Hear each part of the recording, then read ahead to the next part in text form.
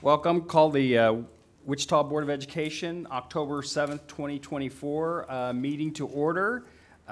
We welcome you, those in attendance and those watching.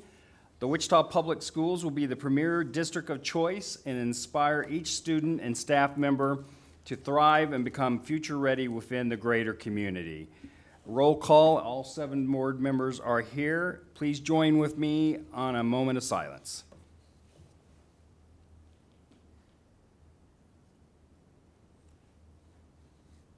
Thank you. The Pledge of Allegiance tonight will be led by the Southeast JROTC, led by Lieutenant Aubrey Asher, Captain Landon Portnier, Sergeant Major Abby Flores, Colonel Na Shahad. Excuse me about that. Please rise for the Pledge of Allegiance.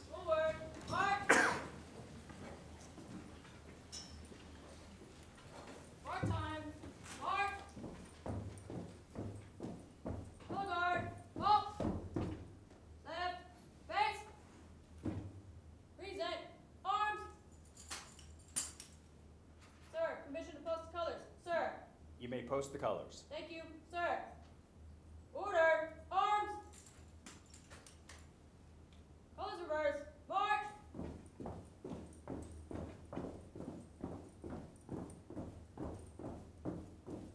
Color guard, halt.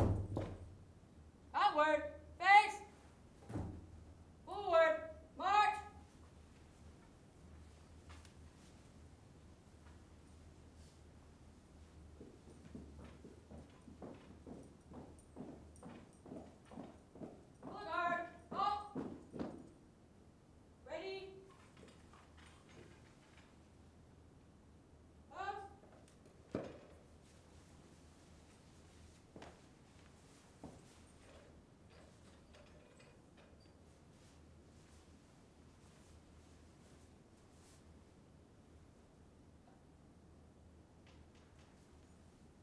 Please join me in the Pledge of Allegiance.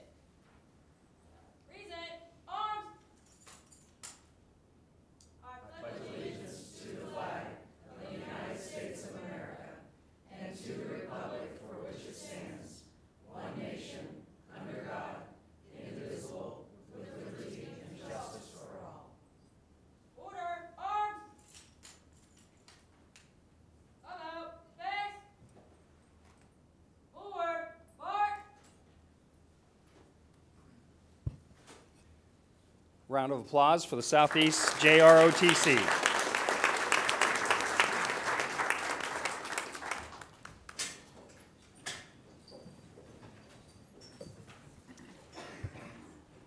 Patrick, first item, please. First item, under reports, Wichita Public Schools Student Board. Welcome. Thank you. Good evening, President Reeser, Vice President Albert, Superintendent Bielefeld, and board members. For those of you who don't know me, I am a proud member of our secondary schools team, and I serve as an executive director. Much of my time is devoted to serving principals, but I also have the distinct pleasure of working with some extraordinary student leaders from all of the high schools in our district. And I do so alongside our fearless, forward-thinking superintendent in the organization that most of you would refer to or remember as SuperSAC. But thanks to Superintendent Bielefeld's vision, we are really doing our best to work together to make this organization better than ever. And a big part of that is handing over more ownership and control to our students themselves. So I'm going to stop talking with that and introduce to you our officers of the new USD 259 Student Board, President Cohen Richardson, Vice President Alexis Marcus, and Secretary Landon Hochschild.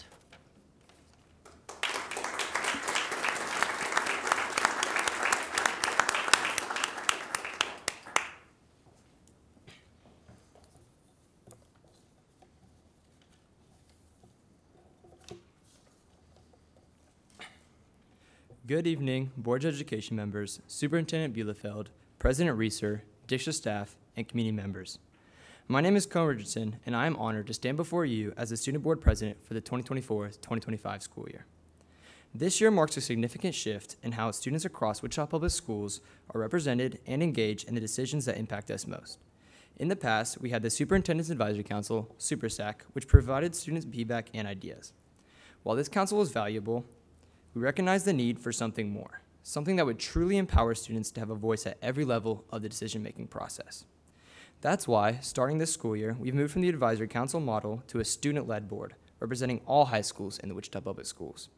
This new structure gives students a direct role, not just in providing input, but in shaping initiatives, policies, and programs in real time. Our new student board includes representation on all 4 of the district's key communities.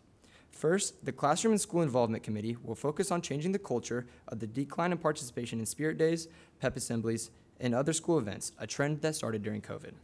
We ensure that students feel safe and have a sense of belonging that prompts them to participate in activities that brings us together as school communities. By revitalizing these traditions and encouraging more involvement in daily school life, from leadership roles to extracurricular activities, we aim to build the sense of unity and pride that makes our schools vibrant and strong. The College and Career Readiness and Second Step Committee is committed to preparing students for life beyond high school, whether through higher education, trade school, or direct entry into the workforce, while also strengthening social/emotional learning through programs like Second Step. This ensures that every student is thriving and is future ready. The Community Outreach Committee aims to build stronger connections between schools, families, and community partners, ensuring that students have an active role in outreach efforts and volunteering.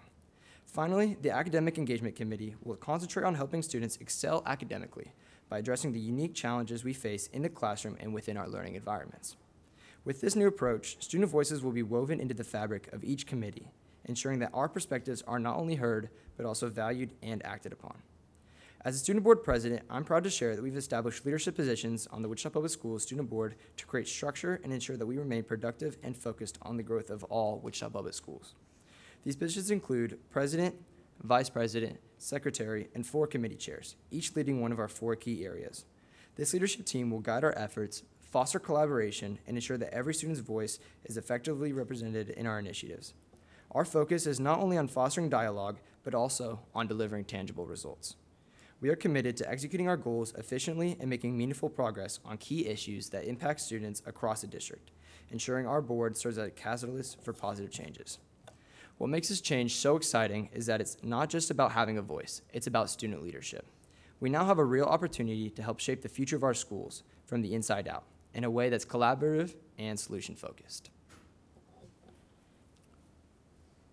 Good evening, everyone. My name is Alexis Barkis, and I'm excited to represent Wichita High School South as Vice President of our Student Board this year.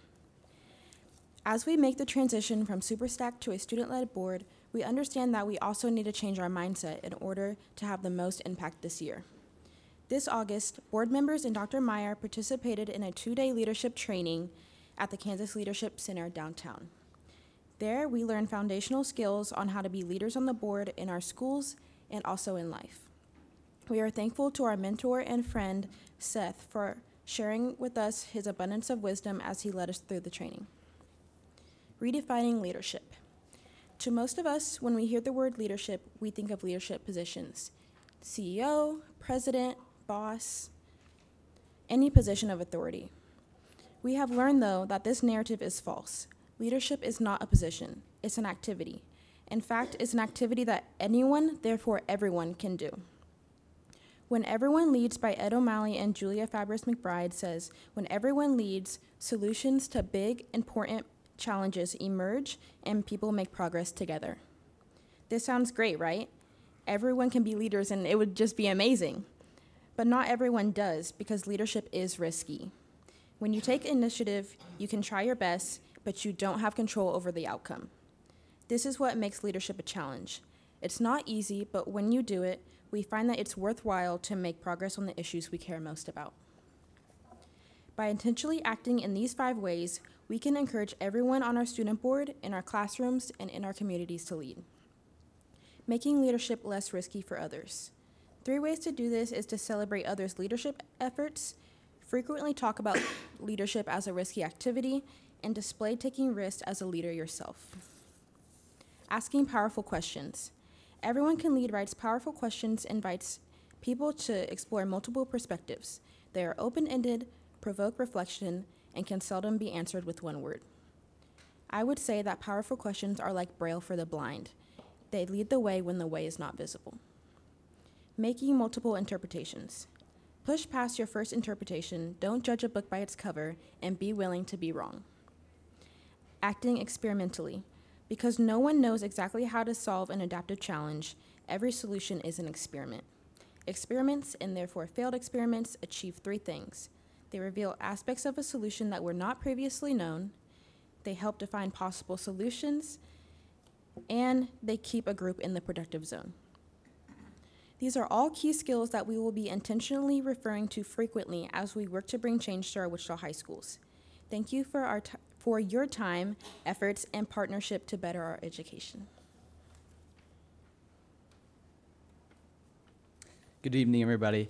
My name is Landon Hoschout. I'm a junior at Northeast Magnet, and I'm the student board secretary for the year. Cohen came up here earlier and told you how the student board will look a lot different than it looked last year. And another one of those big differences is we won't meet with you guys every single month with key ideas and changes, but instead we'll actually come with a strategic plan periodically throughout the year, and we'll use that plan to make change and hopefully make your guys' jobs a little bit easier. I know you just heard a bunch of great information, but the real question is, how can we use that information, and what do we need from you guys? And I think that question breaks down into three simple answers. The first answer to that question is we need you guys inside of our schools. One of my favorite studies to look at for this is the Hoffield, it's right here in my notes. It's the illumination study, and it's actually called the Hoffield effect. And so in the early 20th century, these businesses just basically asked their workers if they wanted the lights on or off in their buildings. And what we learned from these studies is that it actually didn't matter at all if the lights were on and off. It mattered if they asked the people if they wanted the lights on or off. And that same principle applies in our schools. If you guys would be willing enough to come into our schools and just simply ask students, administrators, teachers, even office staff, their opinion on big subjects, we determined that it will actually increase the value, productivity, and leadership inside our schools. One of my favorite examples of this is actually Knock coming into Northeast Magnet at the end of last year. He came into our law classroom, and he sat down for 45 minutes answering simple questions about what our district looks like this year and for years to come. And we gained 20 new students who felt valued and empowered to lead in our school district. And the second thing we need from you is we need you guys to give us the hard truths and have difficult conversations. We know we're high school students, we're gonna have a lot of big ideas, and some of those ideas just flat out won't work. But we want you guys to tell us no and have difficult conversations with us. We don't want you just to hear us and then push us away. The final thing we need from you guys is we need you to understand and consider every single one of your stakeholders in our communities. When I say stakeholders, I mean parents, I mean students, I mean staff, I mean everybody in our communities. Because we believe that there's a lot of people that all of this rides on, and we believe that we need to consider every single one of those in our big decisions being made. And I actually went around Northeast this last week asking people where they feel the least valued at. I asked teachers, students, staff, and they said that they feel least valued in big decisions. Big decisions like things like clear touches coming into our schools. They weren't asked about that, and that makes a big difference. And so we ask that you consider all your stakeholders.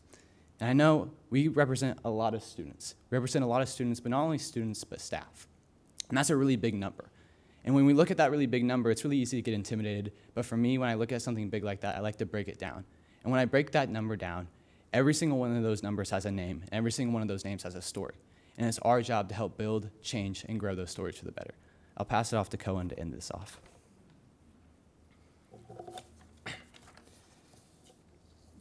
I'm confident that with the passion, diversity, creativity of our student board, we'll make a meaningful impact on our district this year. Thank you to the Board of Education, Superintendent Bielefeld, Board President Reeser, and everyone else involved in making this shift possible. We're excited about the opportunity to lead, and we can't wait to work together to create positive, lasting changes for all Wichita Public School students. Thank you. Thank you, Cohen, Alexis, and Landon.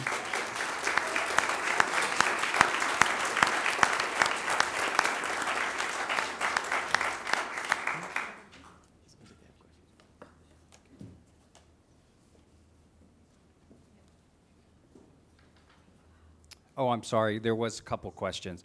First, Melody. They got in late, but they did get in before you sat down. There was no way that I could let this this auspicious grouping of students walk away before giving a comment. I mean, this was fantastic for me to hear for me to see you. I've had an opportunity to meet Landon at the ICT, tell me?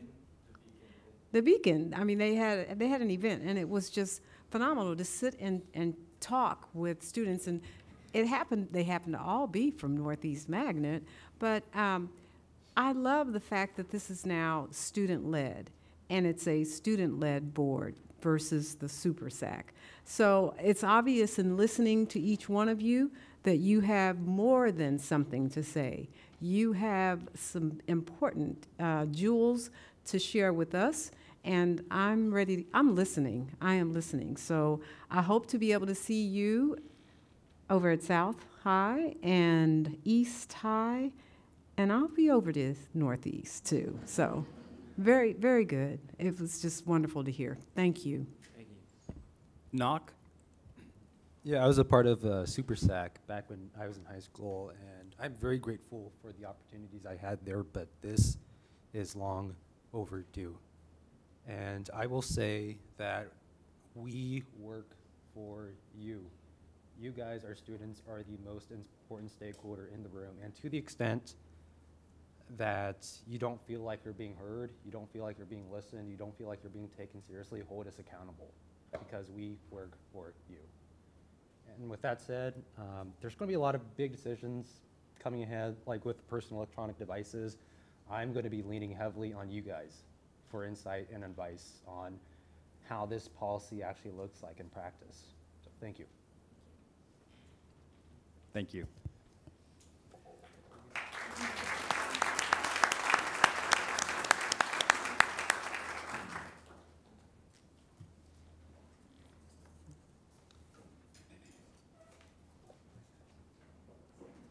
Next item, good news. Before I thank you, share Patrick. tonight's good news with you, I have the honor, on behalf of the Wichita Public Schools team, of pausing and inviting you to join me in a thank you to a really important group of community partners. 2 weeks ago, I had to look at my calendar because it seemed like longer than 2 weeks ago. 2 weeks ago, on September, I believe it was the 23rd, Monday morning, we dealt with the unthinkable, which was an incident of violence in our community that happened on the front lawn of an elementary school just as students were entering school. And safe to say, without the very quick response from not only the district family, but community partners that recognized the gravity, not only of the serious incident, but of the safety and welfare of the kids and staff in Cessna Elementary, things could have turned out very differently. So we wanted to take an opportunity and specifically acknowledge the folks that, that allowed this situation to work out, I would say, as well as it possibly could have, and with the safety of all of our kids and staff involved. So I wanted to acknowledge these partners by name and then ask you to join me in a round of applause for all of them. But I think it's important that all of us and our public knows how folks step up to support our kids and to support our staff. So in a matter of minutes, it seemed, Sedgwick County 911 dispatch, Sedgwick County Sheriff's Office, as you know, there was a sheriff's officer nearby that heard the call when the initial call came out.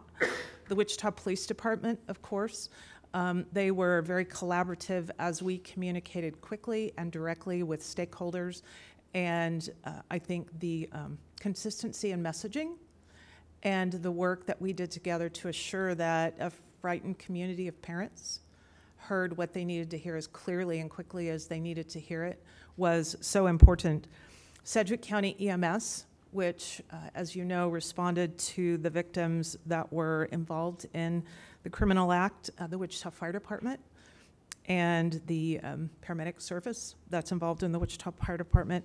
And of course, Dan Rutherford, who is involved throughout our district in taking care of the unexpected, quick things that we don't necessarily see happening in buildings. And Dan responded very quickly to help remediate some things on the outside of the building that needed to be remediated quickly before kids came to school the very next day.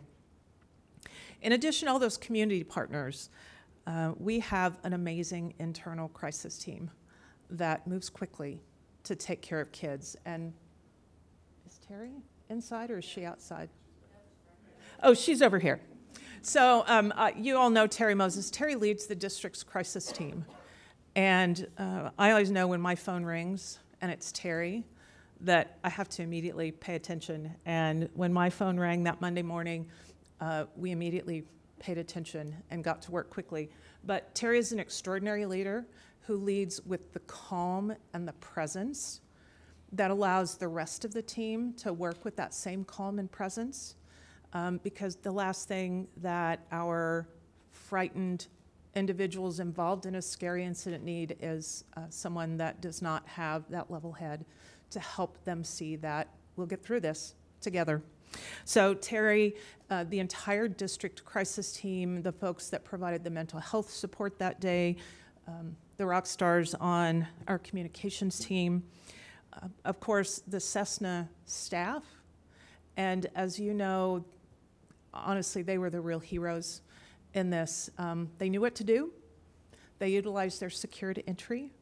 They kept an awful incident outside of the school and kept kids inside where they were safe. And arguably, and none of us were in the middle of that, the adrenaline, when crisis happens, your adrenaline buttons start firing on overdrive. And I'm certain that the individuals in that building were experiencing that, but they did what they needed to do and kept kids safe and calm and took care of the parents that arrived on scene. Our parents were amazing in how they responded and how they supported kids, and of course, our kiddos. And it was really cool. Susan was at the scene helping with checkout as parents were coming to pick kids up, and some of the kiddos didn't even know that anything was going on, which frankly is exactly what you would hope to be the case. And of course, United Teachers of Wichita, Mike and Katie came on site and offered their support. It was an awful situation and one that we hope no citizen and no member of our school community has to deal with again. But we have an army of people that band together to support our kids. And I hope that you can help me in sharing a round of applause so that our community partners and our district partners all hear the level of esteem and gratefulness we have for everything they did to support our kids. So those of you watching and those of you that I hope hear about this acknowledgement tonight, please know that, that all of those partners are appreciated. So thank you for the opportunity to salute all of them as we start.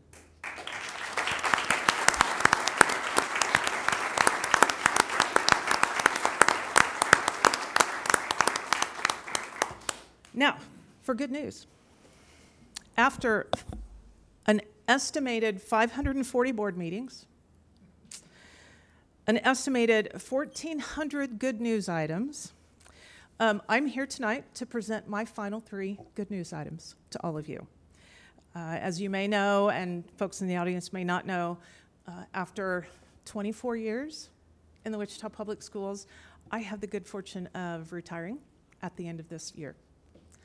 And I've been asked to step into some new work, effective probably next week when I get back from a planned vacation, to begin serving as the Executive Director of Family and Community Engagement. So I don't know if, yeah, you two are still here. I'm gonna be looking them up. I was super excited to hear that there is a community engagement team with our student group, because that will be the focus of my work for the remainder of the school year.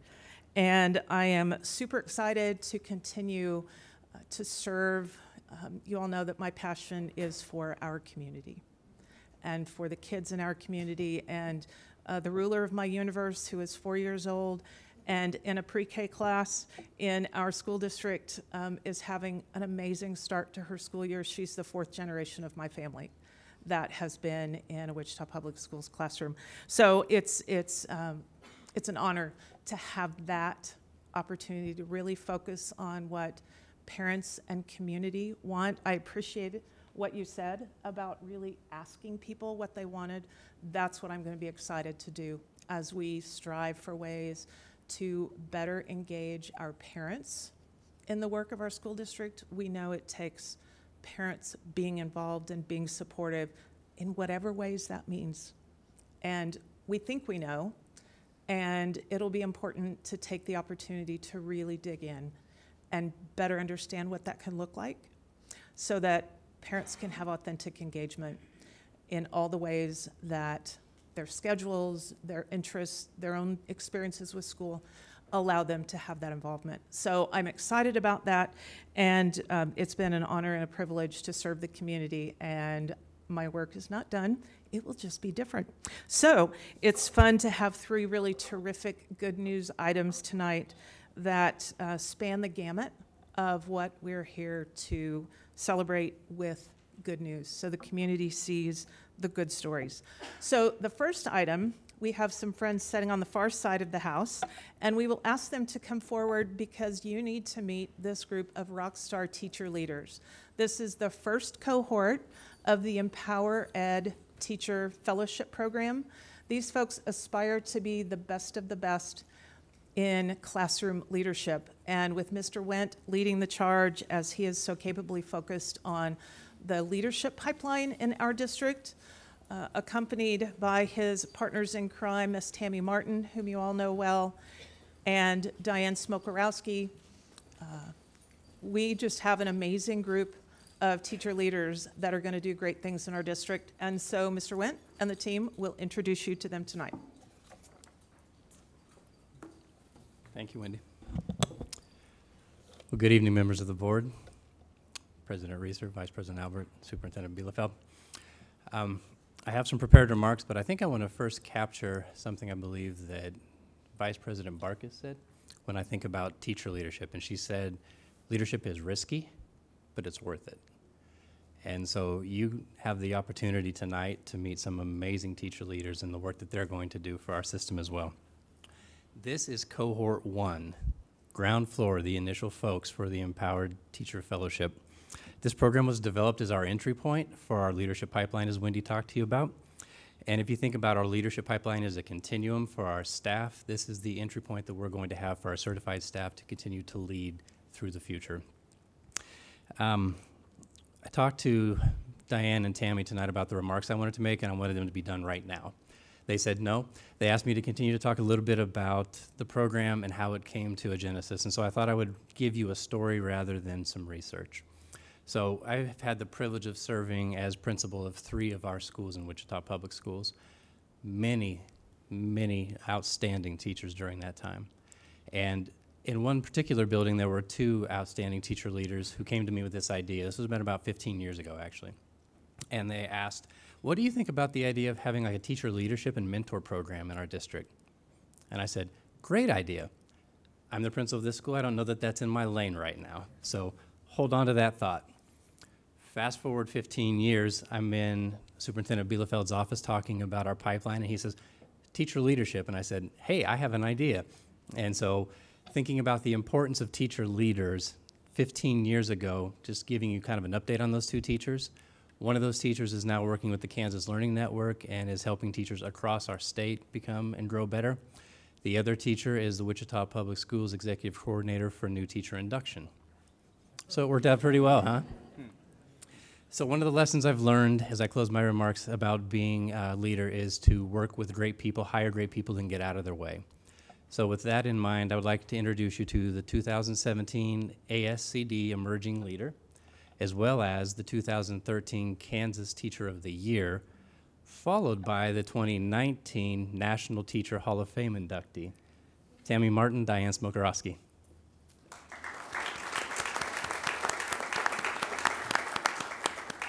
Good evening. It is wonderful to be here with all of you here this evening. As we were trying to identify who would be in this first cohort, we interviewed several people, and I would say it was rigorous. Would you agree? A little rigorous. It was a little rigorous. And They're always saying yes. we were looking for 3 characteristics that seemed to bubble up naturally from this group. The first thing that we found out is that they literally carry the WPS Proud hashtag in their hearts. They love 259. They want to stay in 259 and grow within our own community. They have this mindset of the we before me. That's what leaders do. We look at the whole community and then how do I fit in that role versus being the center of it all. And finally, they want to stay in the classroom. They want to lead right from where they are. And when we saw these three characteristics come together, we said there is a beautiful trinity of leadership that sets the stage for the possibilities. So that's where these amazing humans and a few more showed up. So beyond just honoring their incredible work that they have in the classroom, the fellowship really was a strategic initiative aimed at leadership development and retention. We know that research shows that teachers that feel seen, that feel valued, that feel validated are more likely to stay in the classroom. And so when we're thinking about Wichita Public Schools, we have the hope that these amazing rock stars feel that seen and valued feeling, that they have a greater sense of belonging, and that they want to remain WPS proud for many years to come. So tonight we are thrilled and honored to introduce you to these outstanding fellows who are ready to lead beyond their classrooms and to help shape the direction of our schools. So as we call their names, please join us in celebrating their accomplishments, their leadership, and their commitment to making a lasting impact on our students and community. We'll start with Lakeisha Brooks, math teacher, Education Imagine Academy. Lakeisha, you're going to have to. Step beyond the shadows. Yeah, there she is. Now, All right. now stay there. Now stay there. Okay. All right. Stephanie Brooks, reading intervention at Gammon Elementary.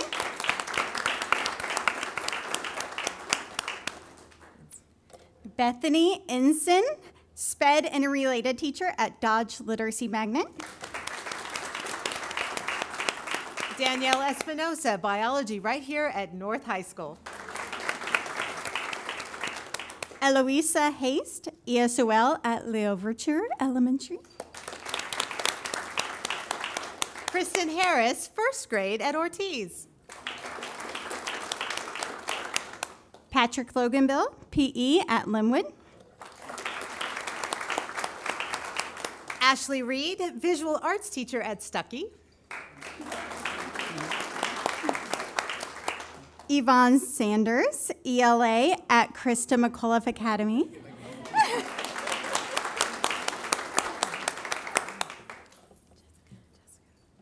Rachel Wysong, math at Wilbur. Jessica Taylor, early childhood, pre-K at Little Early Childhood Center. We had a couple that couldn't be here tonight, so we would also like to recognize Sarah Forrester, Social Studies ESOL newcomer teacher at Southeast High School. Elizabeth Jackson, who I think is currently scoring a volleyball game for the students at Curtis. She's also ELA teacher. And then Erin Lehman, second grade teacher at Cessna Elementary.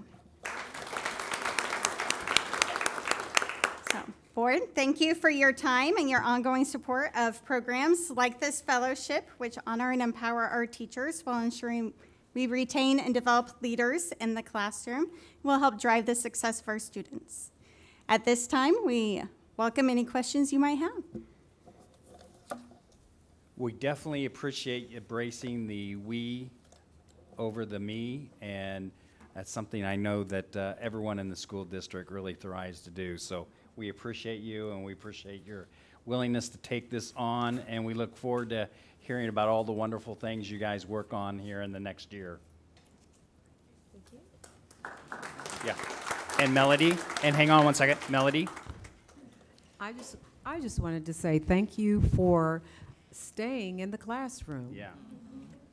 That's where it's at. Yeah. We all know it, so I'm just thankful. Appreciate it. Thank you.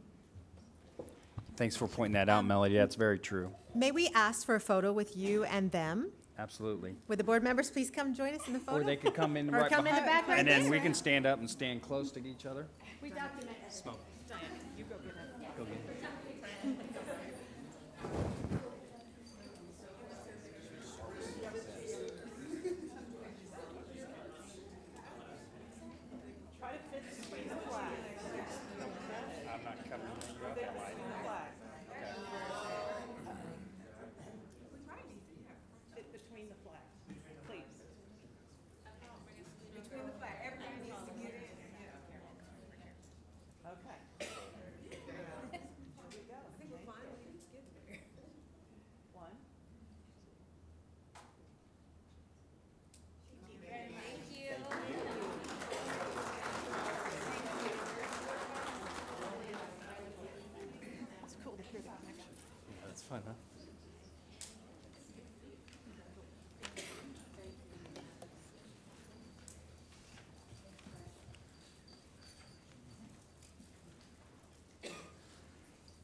was cool to hear the connection between Chris and Tammy. You never know Yeah. where impact and where stories are going to happen. Likewise, you never know what an impact the investment and the support that community has for our students and the amazing work that happens in our schools until you see great things blossom. And I am absolutely confident that through the Legacy Fund Golf Tournament, the dollars that will continue to come in through that effort will benefit our students for years to come. Last Friday was the 5th annual tournament, and if you could have written the script for a perfect day for a golf tournament, Friday would have been it. It was absolutely beautiful. We had a full slate of golfers and a full slate of sponsors of those golfers who wanted to step up and make a difference for WPS kids. So Holly Wilson is here, and I think you will have an opportunity to greet and say thank you once again to the sponsors that have stayed with us through the meeting and through the Good News activity. So without further ado, Miss Holly. Thanks, Wendy. Thanks. So I'm just going to take a few minutes. I know many of you were at our reception when we got to honor all of our partners, but we did want to take a moment to make sure the community is very aware of how involved our business community is within our walls. And this Legacy Fund Golf Tournament, we are in the 5th year. I'm going to give a very high-level overview of the day because it just happened Friday. It was gorgeous, probably the most gorgeous day we've had thus far. So we were more than full on Friday. We actually oversold our tournament. So we had 154 players with 38 teams. So we had a couple of extra out there, which was amazing. Our Legacy Fund, we are in the 5th year of this tournament, and it has been a smashing success since we've started. When we started this, we really were hoping that we could just instill that our legacy is our students, and our students are our community's next leaders. And by the sound of our student board that was just up here, our future is looking pretty bright. So I'm pretty excited about where we are headed. Our main goals of the Legacy Fund are to help our kids out with student assistance, or I'm sorry, tuition assistance for Early College Academy. We help them with financial assistance for dual and concurrent credit programs, payment assistance for workforce credentials, and industry standard supplies and equipment for career and tech ed classrooms. We want to make sure that we are providing every opportunity and removing every barrier that we possibly can for our students. And this tournament really helps us fund that. I'm excited to announce that Friday's tournament raised over $113,000 that day alone, which is amazing for our partners to come together.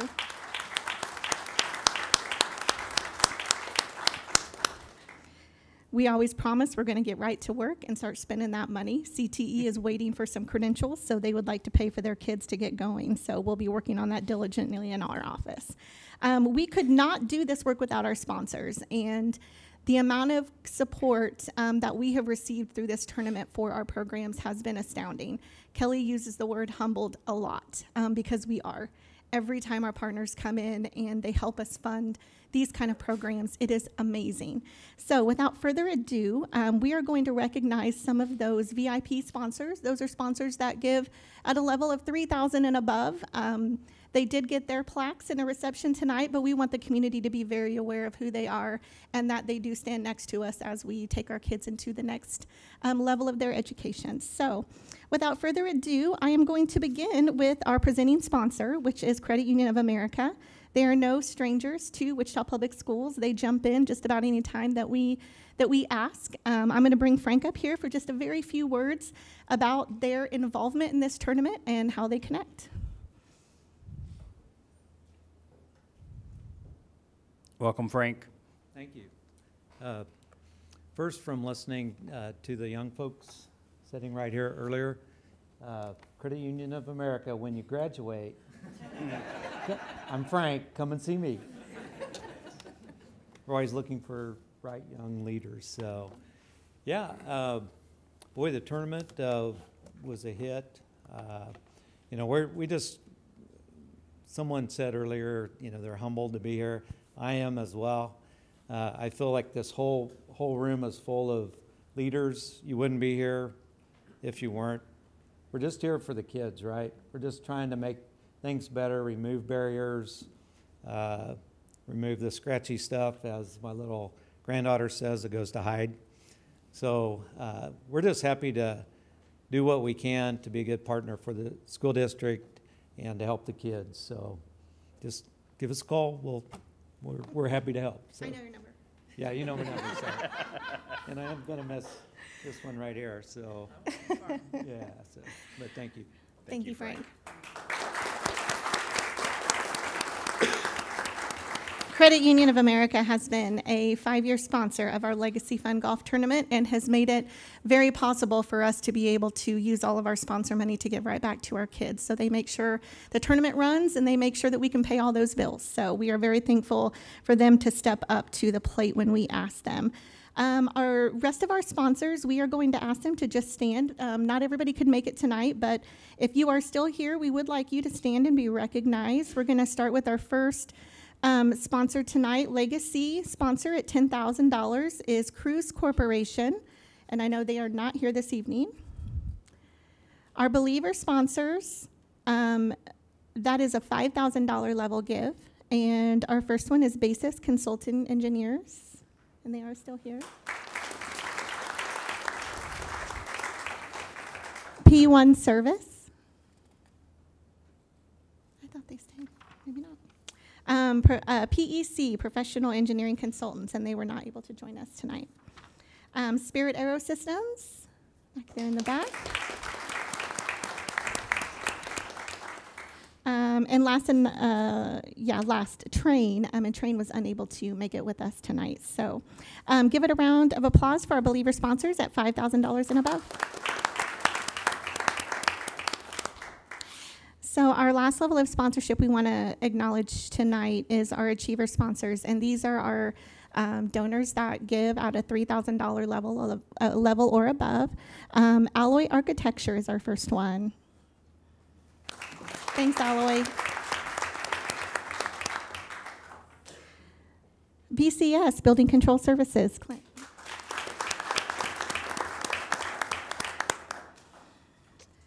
Elite Concrete, that's Cristobal. He could not make it here tonight.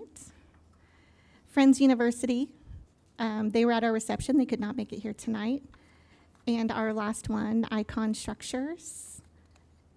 Thank you, Icon. And really the last one this time, Schaefer Architecture. Could you stand up, please? Thank you guys for being here tonight. There's so much work that goes into this tournament. I want to take a few minutes to recognize my staff. Actually, just probably a minute, but if they will stand up when I say their name. Tadana Neal. Tadana coordinates with our sponsors and helps us with a lot of our print marketing, a lot of our social media, anything that we have that goes into this tournament. She's out there making signs and everything that makes this tournament look as good as it really does. Our next person up there, we have Miss Kawana Bowen. Miss Kawana joined our department in the throes of planning for our first kickoff breakfast, and I'm just glad she stayed. We love having her in the office, and she has helped a lot tonight, pulled our event together for our sponsor recognition, so we're happy to have her. Next we have Miss Lauren Gokin.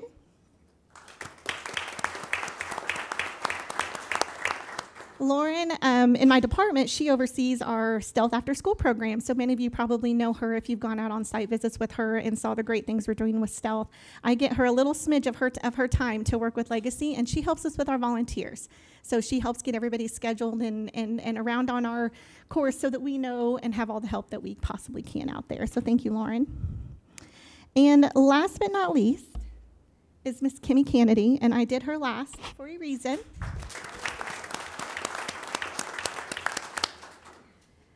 For those of you that don't know, Kimmy thinks this is her last tournament. She thinks. She thinks. Kimmy is retiring from our district after 30 years in April. So please give her a round of applause. She has been with me all 5 years of this tournament. She's been in the throes of registration when things didn't work, when the wind's blowing so hard that your internet just stops. Money's blowing in places that you don't want it to go. She has had to deal with everything at registration and does it with a smile on her face. And all of our sponsors know who she is, and some of them look for her every year and are like, she's the one that needs my check. I know I need to pay her. So, Kimmy, thank you for these years, and we're going to miss you, and you just think you're done. Thank you, team. You can keep your legacy shirt. That is all of our recognition for tonight. So, and Holly, before you leave, yeah. Could we have Greer come down and introduce Yes, Greer? absolutely. So, okay, Greer, if you wouldn't mind coming down.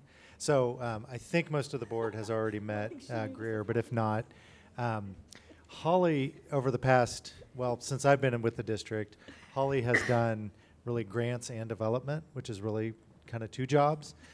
So with the start of the foundation, Holly will be focusing more on the grant side of things, but not giving up the golf tournament completely. She's still going to help with that, right? But Greer will then take over the foundation and do the development side. So I wanted you guys to put a name with the face and just to introduce Greer to everybody here tonight. So welcome. We're very excited she's here. Thank you, Greer. Sorry. All right. Do I have any questions? We're good. Good. Thank you. Thank you, Holly. Okay, our third good news item tonight takes us right into the vision that you have established for the Wichita Public Schools, which in part states that each student and staff member will be inspired to thrive and become future ready within the greater community. And I think there's no way to be more engaged in the greater community than to vote, an exercise that right that so many have fought for to allow us to vote for the leaders that represent us at the federal, state, and local level, as with our school board members. So we have been actively engaged with our friends at the League of Women Voters to register young people and not so young people alike, those who are eligible to vote. And you will hear this from our guests, but I will say again, October 15th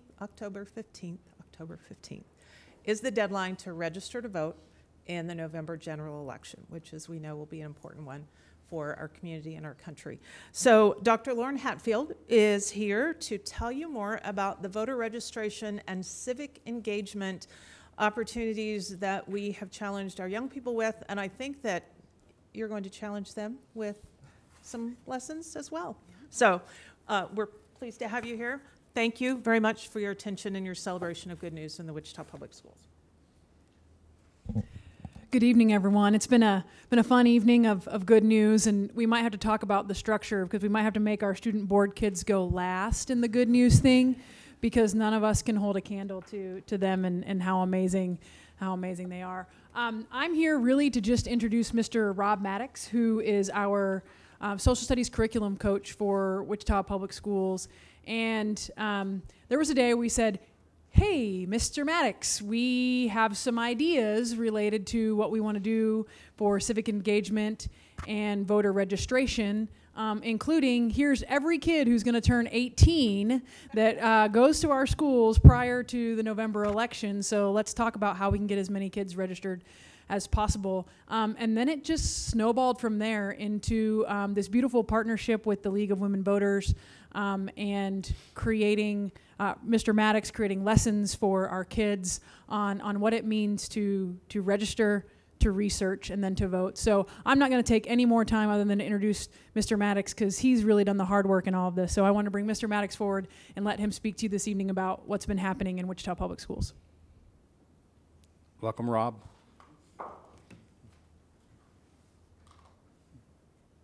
Thank you, Dr. Hatfield, and good evening, board members and Superintendent Bielefeld. And I want to add on to the accolades I give to Landon. I got to attend that workshop with our kids in the summer, and you would have been so proud of them, and that was awesome. So that set my mind onto this. Why? Why are we doing all this? As a classroom teacher of 21 years and my third year in this role, I know that we have amazing students who are ready to go out and be involved in their community. In the social studies world, they tell us that all of our curriculum needs to be about college, career, and civic life, and they just call it the C3 framework. Superintendent Bielefeld and I have talked a lot about bringing civics in intentionally to what we present to the kids. And my second lens is as a parent. In our family, 4 kids have been USD 259 students. 2 have graduated. One's in 8th grade this year and one's in 11th grade. And I thought, what do I want them to see at school in regards to voting? And usually that does me pretty well to operate from that. So I want to share some of this with you on the handout. I don't know if did you guys get this handout? Okay. We will start with the classroom activities. You can see that in our elementary levels, kindergarten through 2nd grade and then 3rd through 5th, we're really just introducing the topic to them. What is voting? How does it work? Basically, you're going to hear your parents talk about this. What does all of that mean, and what are they going to be going off to do? In middle school, they learn more about why voting is important, okay? Along with other election updates, the Electoral College, and then when we get to our high school activities, those are more about asking kind of an existential question, do we have a duty to vote, okay? So those are our classroom activities, the lessons that they will learn. We cannot just announce that it's time to register and it's time to vote, and they will all magically go and do it. We want to present them with the why and the how. How can you go out and do this? On the right side of that first page is a document I created, and on the digital one there are links. We are teaching our seniors, explicitly teaching them, if you're old enough to register, how can you go out and register? Where can you vote? When can you vote? Making a plan, researching issues from credible sites and sources, and then sharing your plans with your family so they can hold you accountable, and you follow through and you go out and you get your voting done. The number I'm remembering of 18-year-old students who will be 18 by the election eligible to vote was about 1,400 kids. We cannot require that they register to vote, but we can sure teach them how, have a conversation about it, and encourage them to do so. On the back of that handout, this is to let you know about our digital mock election we're going to have on Tuesday, November 5th. It's going to be administered digitally to all of our students K-12. It is being developed with our digital literacy and citizenship team, Smoke and Josh Arrett specifically. The ballot will mirror our state's presidential ballot, and we are encouraging students who want to help out with that process. They're not going to be able to create the election, but they will be able to help their teachers by advertising the election within their school, encouraging their classmates to vote, and even helping maybe organize the time of day that the vote might be held so that those student leadership groups can be involved with that. And I want to echo what's already been said. A big thank you to the League of Women Voters. They came to our social studies in-service and presented to our teachers. They have visited our classrooms. They have been to school events like community nights, parent-teacher nights, and they have helped so much in getting our kids registered to vote. We are extremely thankful for their partnership. I know I've seen Barbara Bell. Barbara, could you give us a wave? She has been very directly involved with getting out to our schools. And Miss Nancy Brown, who is the co-president of the League of Women Voters, is here too, and their partnership has been outstanding. So I thank you. Thank you.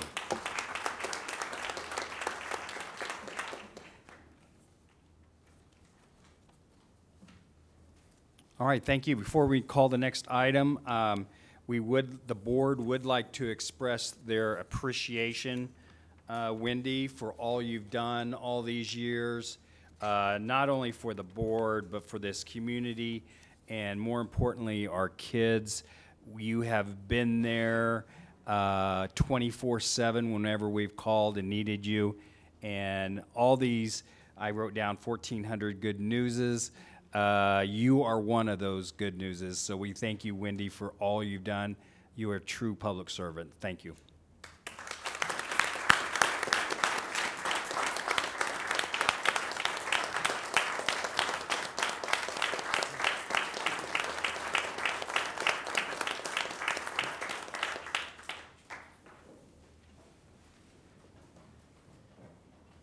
And forever Windwagon 44? Yes, Okay. Patrick, next item, please. Next item, United Teachers of Wichita. Welcome, Katie.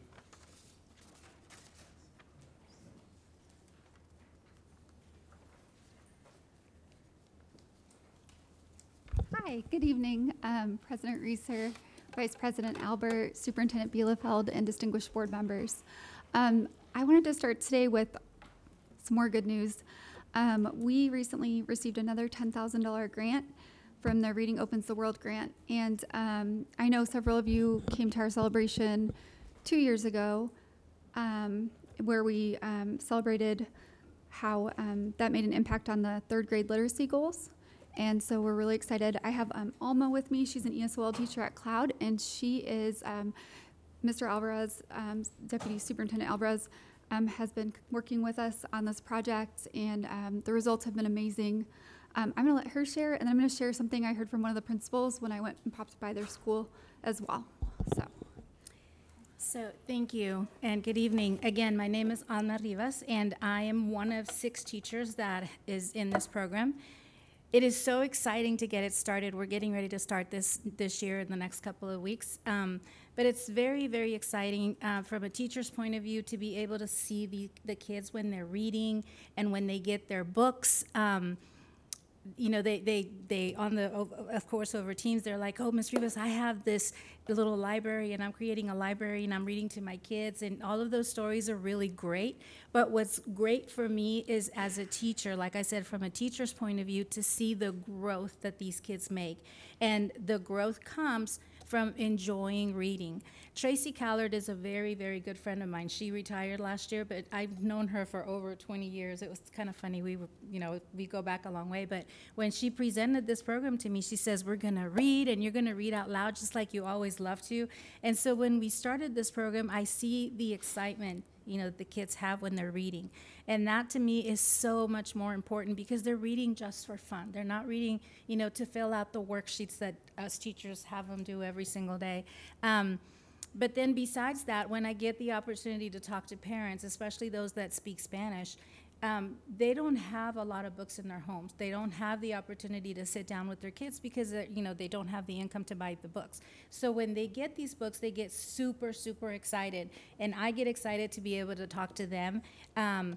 So it's just you know, it's just a very, very nice program that we have, and I'm so grateful. You know, we've been talking tonight about good news. I'm extremely grateful for these kids, all of these kids. We have kids we pick those kids who we call the bubble kids, who have not met benchmarks for FastBridge, which is where what we use to test these kids. And at the end of the year, when we test them for the third time in the spring, you know, going from, oh, I didn't meet benchmarks to, wait, I met benchmarks, and not only that, but I'm higher, my score is higher. It's like, oh, yes. And I just have to share a story. This kid was not in our program, but I was a second grade teacher last year, and when he came to me, he read one word on FastBridge. Well, this year, after FastBridge, he is now College Pathways. And that just, to me, is so amazing, because as teachers and as parents, you know, me being a parent too, every time we have an opportunity to present these kids with just the chances to read anything, please, let's do that, because that's what makes a difference. You know, empowering parents to be, yes, we are great parents, but we need to teach them sometimes to be, you know, leaders for their kids as well. So we appreciate that information. Thank you. Thank you. And I just have to say thank you so much for taking this on, and she's amazing, and she does great work. And I was going to share about, I was over at Ortiz, and I'm talking with Mr. Quillen, and he was talking about how he had a student that participated last year, and they came in and they were tier 3, so they were very, very behind in their reading, and bragged about their books and their teacher that read with them after school, and that student by the end of the year had met the benchmark. And so sometimes they just need a little extra push after school, And then to be able to take those books home and read them over and over and over again in practice, and it makes a huge difference. So I just want to say And thank you. building those relationships too with the students is amazing, because as teachers, we don't always have the time because our day is come on. But when you do have that little extra time after school to build those connections and then to talk about the books and, build the background knowledge or make references to, hey, I know that. That's the amazing part too, and that's what makes kids want to read as well. So thank you so much. Thank you. Thank you so much for all you do and for coming with me here to talk about this. So she was a little nervous and she was outstanding. I just wanted to say Wendy did such an amazing job of recognizing the staff and community members, and gosh, that Cessna incident, it was terrifying. I did want to also add SEIU arrived with snacks. Esau and his team came and brought snacks for the staff. And just express our gratitude to the teachers and staff for their quick actions to ensure that all the students were safe during that shooting incident 2 Mondays ago. I do want to thank Knock and Melody. They came by our office and they met with 8 teachers to talk kind of through that incident and just moving forward, and hopefully there's not ever anything like this again, but just some things to keep in mind if there is, that to help with staff well-being, their emotional well-being. So, and Julie, thank you for sending kind notes to the Cessna teachers. Several of them that have already received those and really appreciate that. When we visited with the staff, and Knock and Melody were there as well, there were a couple things that kind of stood out. And it was more of that emotional well-being of the staff. I know our kids were safe, our staff did an excellent job with those kiddos, and keeping them safe and calm during a very scary time. Because there's been, gun violence in our country, it's extremely terrifying as a teacher to be in a classroom with children and hear gunshots outside your window, and listening to the teachers relive, getting the kids on the floor, and it was very, very emotional to hear how scared they were. I know that afterwards, when we debriefed, they do have access to ComPsych and to the front of the line, and we appreciate that. But speaking with staff, a couple of things that in the future might be important, and hopefully nothing like this ever happens again. But some of our staff members didn't receive lunch because they'd ordered in some food, and it was late after their lunchtime, and they felt unable to leave the school premises. Teachers also reported there were a lot of people around, but people didn't come in and check on them, like, hey, can I watch your class for a few minutes so you can go call a family member, or do you need a break? Did you get something to eat today? Just little things like that to check in on our staff's well-being. They also wanted to see the superintendent or deputy superintendent to check on them as well. Some leadership, higher leadership, they just wanted to see that they were cared for. A teacher did make a request for support with talking with her students since they were in that very front hallway with her class the next day, because they were very scared with all the noise outside, and no one came to do that. A couple other things that they discussed was that there were no administrators in the building during this crisis. And so a question that the staff had was, is it necessary to pull both the assistant principal and principal for meetings during the school day? It's probably important to have at least one of them there if there's an emergency. And one of the biggest concerns, I think they were pretty shook up, especially in the front where they heard the noises. And their one question was, should school remain open if there's blood on the front steps from a shooting incident? It was a significant trauma for both our staff and students. So that was just a few things that they shared with Melody and Knock and I. Did I miss anything? Okay, yeah. So very, very scary, and that was just something that I wanted to make sure in the future that we check in on those teachers maybe. The next thing I want to talk about is I've been in office for 3 years at the UTW office, and student behavior for some reason this year seems more challenging, especially in our elementary schools, than I've seen in this past 3 years. We've received an increase in reports of students that are like destroying property, eloping from school, and causing harm. And I just want to say that our schools need to be safe places for both of our students and our staff. And we talk a lot about academic achievement, and that's directly tied to the conditions in our schools. And we want to make sure that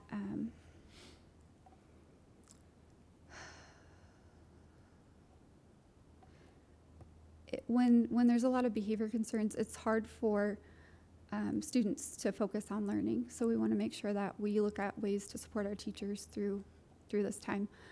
I do think that these challenges are too big for any one of us to handle alone, and that as a district that we need to come together and find solutions to create a safer and more supportive environment for everyone. I've had a couple conversations with superintendent about some of these concerns, and I know he has some ideas moving forward. So I appreciate those discussions, but I did want to make sure that you were told that there's been some major concerns this year. So yeah, thank you. Thank you, Katie. I did have a question. Oh, yes, Melody. Thank you. So just wanted to add to what it is that Katie shared. Yes, the conversation, first of all, thank you to Katie and Mike for inviting, I believe you invited the board to actually meet with some of the teachers at Cessna. And it was, it was surreal to hear first account, you know, from the teachers that were there, their account of what actually happened that day and how it psychologically have impacted them, and thereby psychologically more than likely impacted some of the students. So I just wanted to be able to say that once again, it was just very heart-wrenching to hear what they had to experience. Even though it didn't happen in their classroom, it was right there, and it was as though they were experiencing it firsthand. I wanted to be able to give voice to that because I continue to hear that from the very teachers that were in the round circle with us. So thank you to everyone, the first responders, the crisis team, district leadership, building leadership, teachers more specifically, because they have those children in their classroom. They have to hold them, listen to them, make them feel safe, not only that day, but every day after that, because they're theirs. When you teach, the students are yours for that period of time. So I just wanted to thank them again for being there for our students and everyone else that came and intervened, and just prayers for the family, because I mean this was a horrific event for all around. So once again, I appreciate everyone that intervened. Kathy? Thank you. Katie, how are the students and the teachers doing right now? And then I have a follow-up to that. That's okay. Sorry. That's all right. So I've kind of just been checking in on them. They said they had a lockdown. Was it last week? There was something in the neighborhood, and the kids in that front hallway were like, "Are we safe?" They were very worried about that. Okay. And they were like, "No, we're okay. It's something in the neighborhood." they said also when they hear like an intercom or like a loud noise, it's just kind of, what's the word? Triggers? Yes, it brings them back. So, you know, I think it's going to take some time. But yeah, they were extremely scared. Well, I personally know a mother of a kindergartner that saw what happened. And I want to commend the counselor at Cessna because the counselor has been working with her and she's coming through it. But what can the board do for the staff of Cessna right now? I mean, we went by and we brought some coolers with some drinks and just checked in on teachers. Hey, how are your students doing? How are you doing? And that meant so much to them, just like somebody cares enough to say, hey, how are you doing? Other schools also came by and brought snacks, and they really appreciated that as well. So kind of like what Landon said earlier, just a visible presence from the board would be supportive and helpful. That'd be wonderful. Okay. And I know Julie wrote some cards. Right. And yeah, I mean. Thank you for giving us this follow-up, because I too have been thinking about those kids and the trauma that they experienced with that. So, and when these things happen, we can always look back and say what we should have done, what we could have done.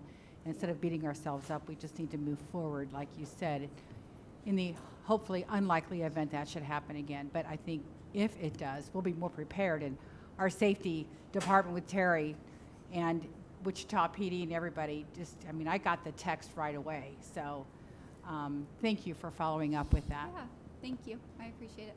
Thank you, Kathy. Knock? So again, let's pray that this never happens again, but to prepare for the worst, in terms of that process with canceling school, because, you know, just again, from my understanding, like the teachers definitely were not in a capacity to teach, the students definitely were not in the capacity to learn. Is that a board policy, or would that be? Yeah, that's an administrative decision that was made, and we thought about it, right? We took all the factors into account and kind of pros and cons, and made the decision that we thought was best at the time with the information we had. Yeah. So, but that's an administrative decision. That's not a board policy. Thank you, Katie. Yeah, thank you. Patrick, next item. Next item, Service Employees International. Welcome, Esau. Good evening, everybody. President Albert, Superintendent Bielefeld.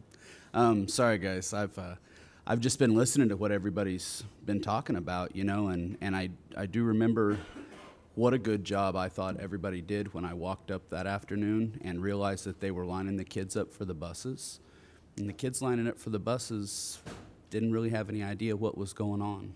And I think that's really a testament of what the teachers did and what they stepped up to. But, you know, I hate that we're just going to pray that it doesn't happen again or hope that it doesn't happen again. And, I mean, let's be honest. These things happen pretty readily in our society. And, you know, thoughts and prayers aren't fixing it. So I'm glad that you guys talked about voting this evening, because I think it's extremely important when people are showing up to vote that we make sure that we're voting for candidates that support public schools. We're voting for candidates that want to make our society safer.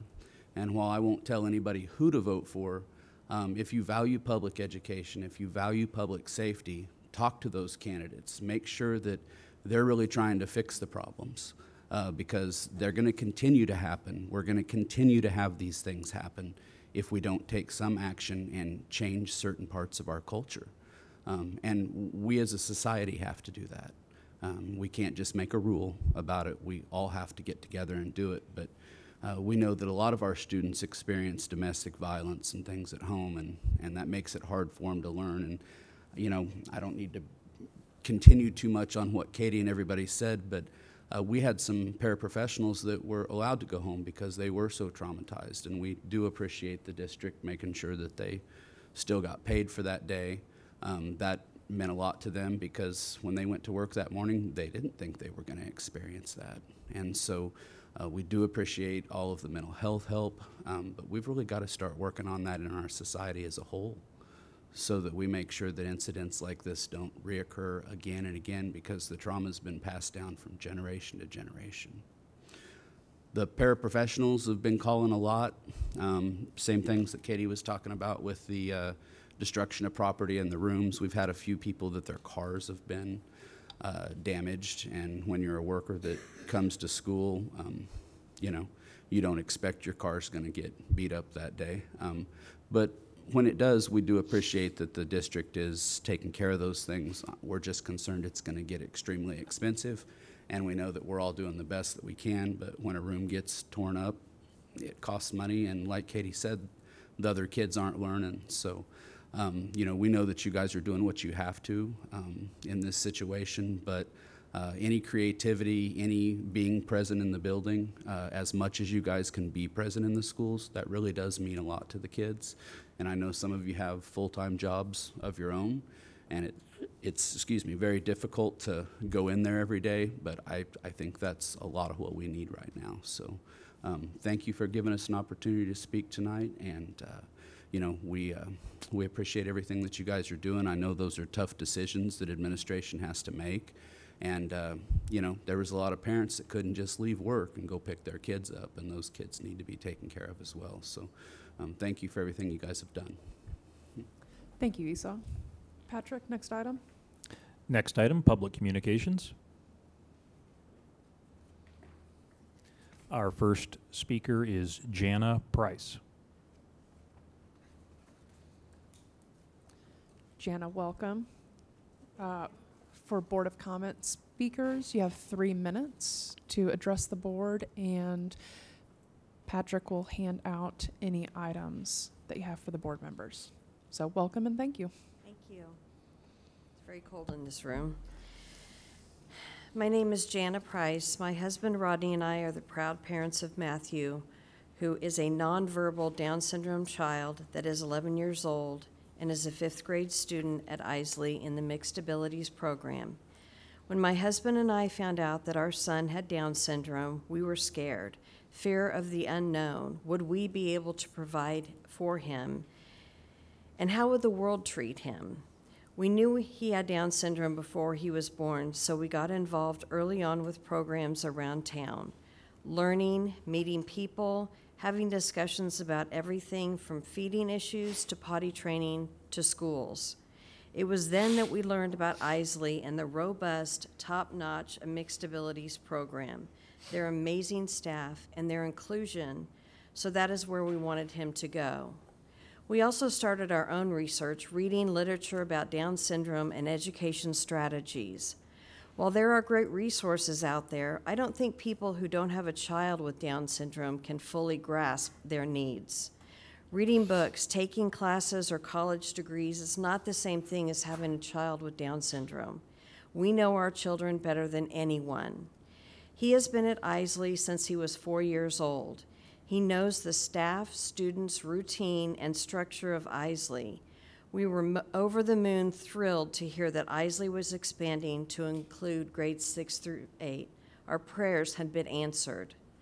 Matthew has the structure and routine right now at Isley, and we learned last Monday that it might be stripped away. He might have to start all over, and I question, do any of you know the impact that could have on a child who is so dependent on routine? He has been at Isley for 64% of his school life. I can tell you that if his daily routine gets out of whack for whatever reason, it's difficult. I don't know how much time you've spent with children with Down syndrome, but every day is a good day. People with Down syndrome stop and smell the roses, and they have an ability just by being themselves to exude positive energy. If you take Mixed Abilities away from Isley, you are robbing the students and staff of being around people who don't take anything for granted and live life to the fullest each and every day. It helps teach patience, compassion, empathy, and understanding. Our society is so divided in so many ways, and our kids hear all about the bad things happening in the world. People with Down syndrome teach others to just enjoy life, take things as it comes, that everything will be okay. In your packet, I've outlined a few suggestions that I have about ways to keep Mixed Abilities at Isley. I've also included pictures of our son, Matthew, some alone, showing how much fun he's having, and others with his general ed peers. This is such a great learning opportunity for all of the students at Isley. School is a perfect place for children to learn that every person is different. It might be the way they look, talk, walk, and dress. Please don't take this opportunity away from all of the students at Isley. Thank you. Thank you, Jana. Patrick, next speaker. Next speaker, Scotty Schmedler.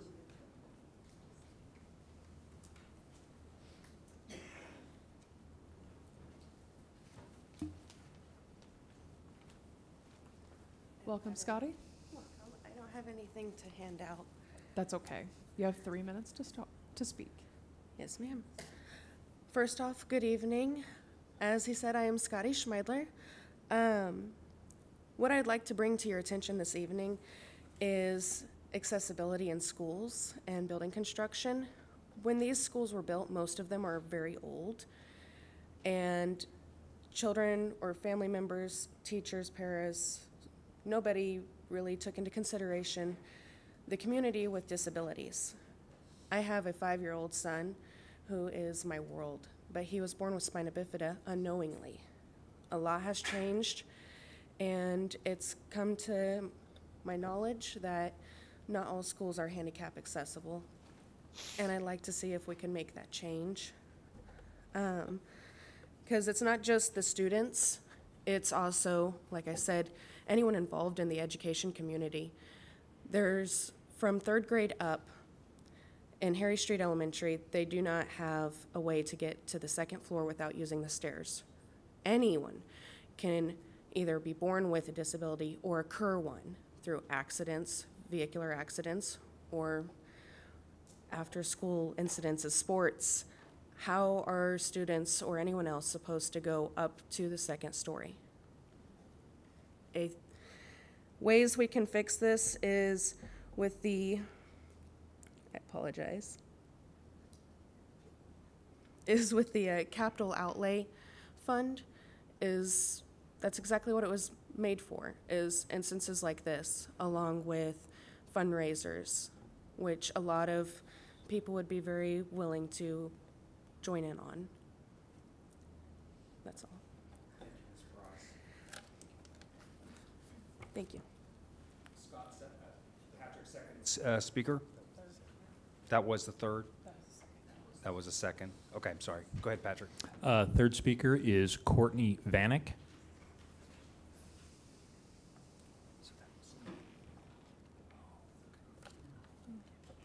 Good evening.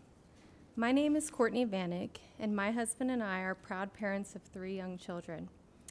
Our 5-year-old son, Gmo, who has Down syndrome, attends Isley Elementary Magnet School, where he's enrolled in the Mixed Abilities program. From before Gmo was even born, we have been thoughtfully planning for raising a child with special needs.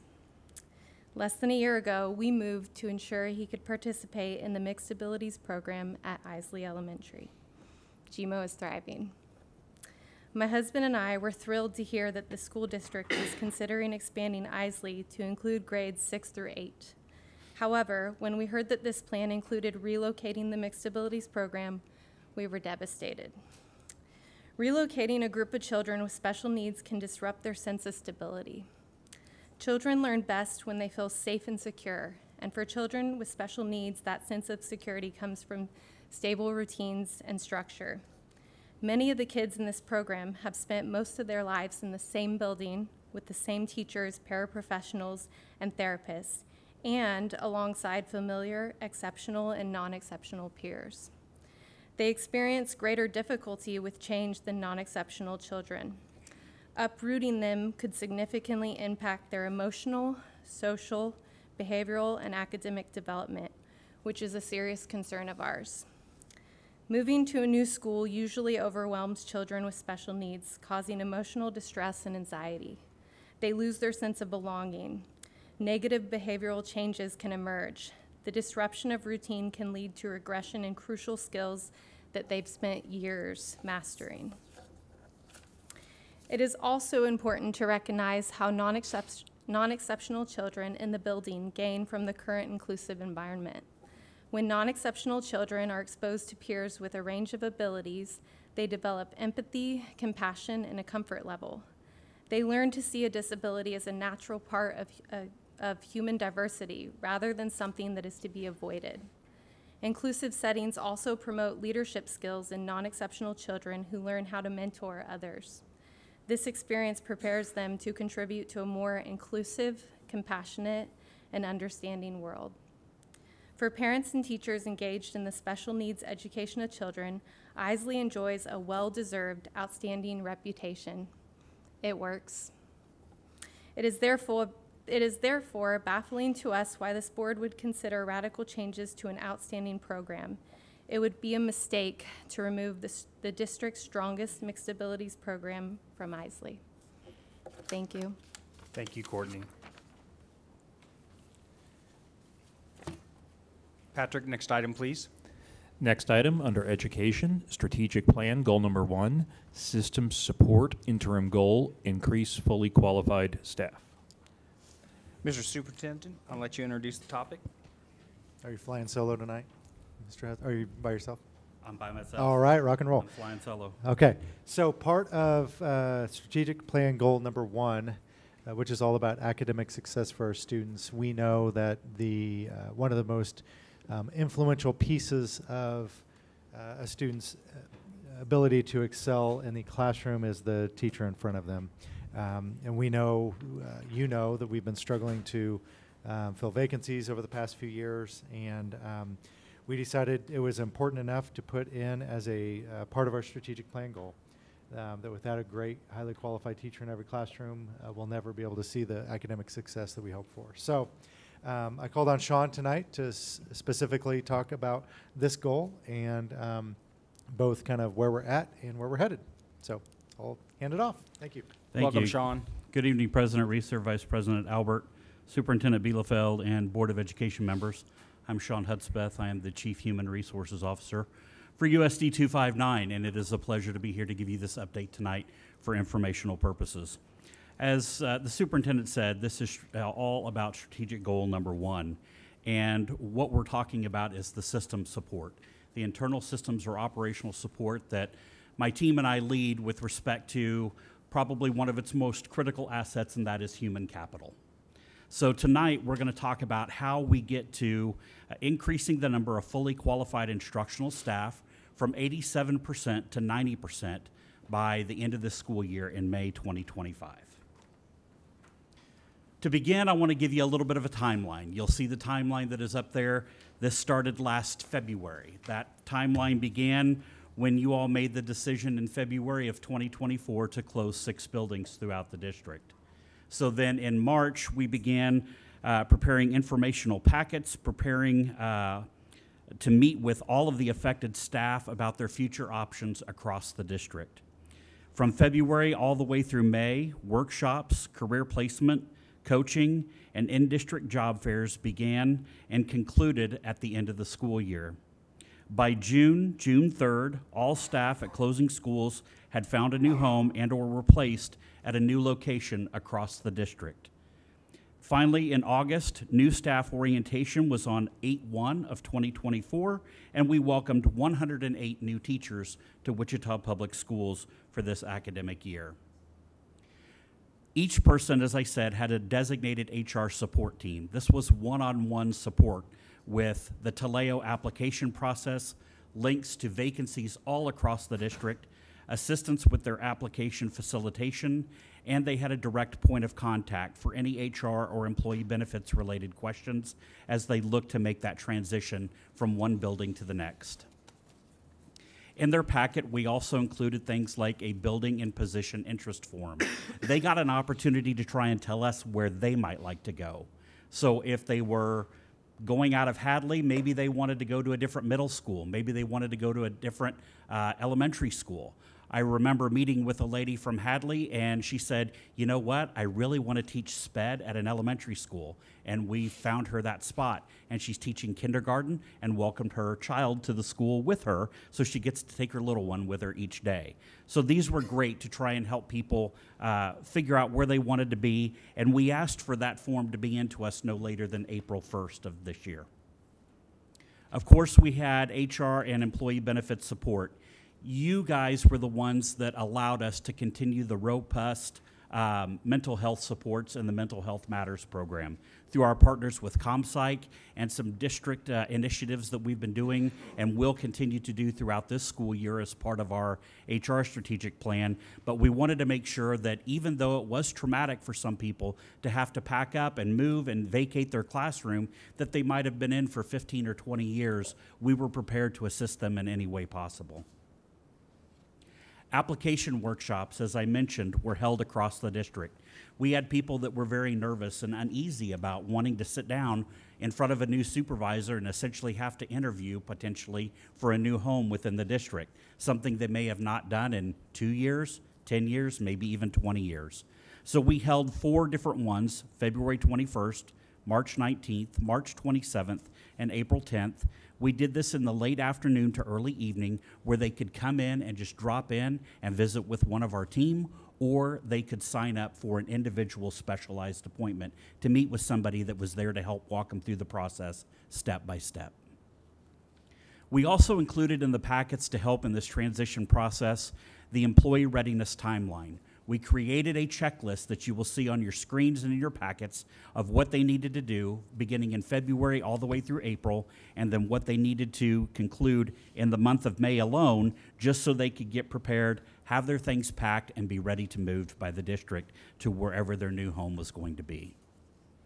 We had a little bit of a flow chart that was created too about what they needed to do, if they needed a little help, a lot of help, and then they could follow the path knowing that there was always somebody at the end willing to help them every step of the way in this process. We had save the date interview fairs. We brought all of our principals and hiring supervisors and managers from across the district to the district offices there at AMAC. And we set them up, and then we had people lined up ready to go.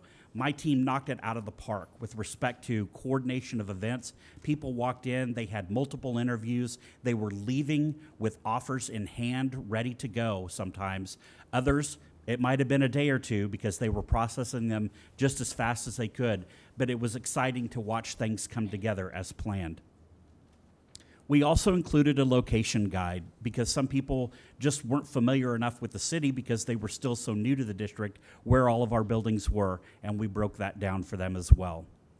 We also were able to offer them, through the assistance of this board, a commitment bonus, moving pay, professional leave time, time for them to not have to take away from their normal leave time, but giving them up to 10 hours to leave their building and potentially go interview when a principal or another hiring supervisor called upon them. And of course, there was pay protection and supplemental and secondary jobs that they were made aware of. The Transform 24 team that was created developed a very robust frequently asked questions section.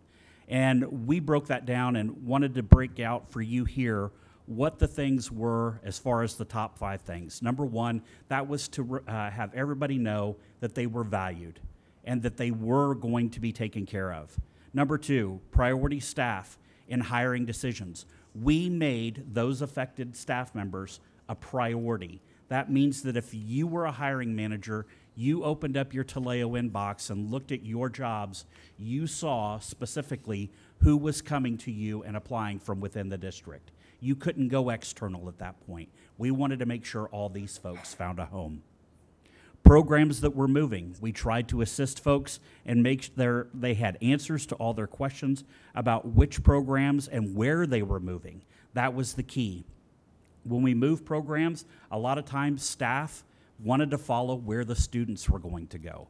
So we tried to ensure that as best as possible. There was support throughout the entire process, and of course, there was moving assistance. Facilities was able to come together, and I can't thank the folks in facilities and Heavy Haul enough. Jenny Robinson, Christy Zarnik, they were fantastic. I am happy to report that we had boxes delivered in May to every affected staff member. They were packed by June 1. Over the course of the summer, everybody moved, and at the debrief that we just had some 2-3 weeks ago, we had 0 lost items and 0 damaged items after moving 300 and some teachers across this district and staff.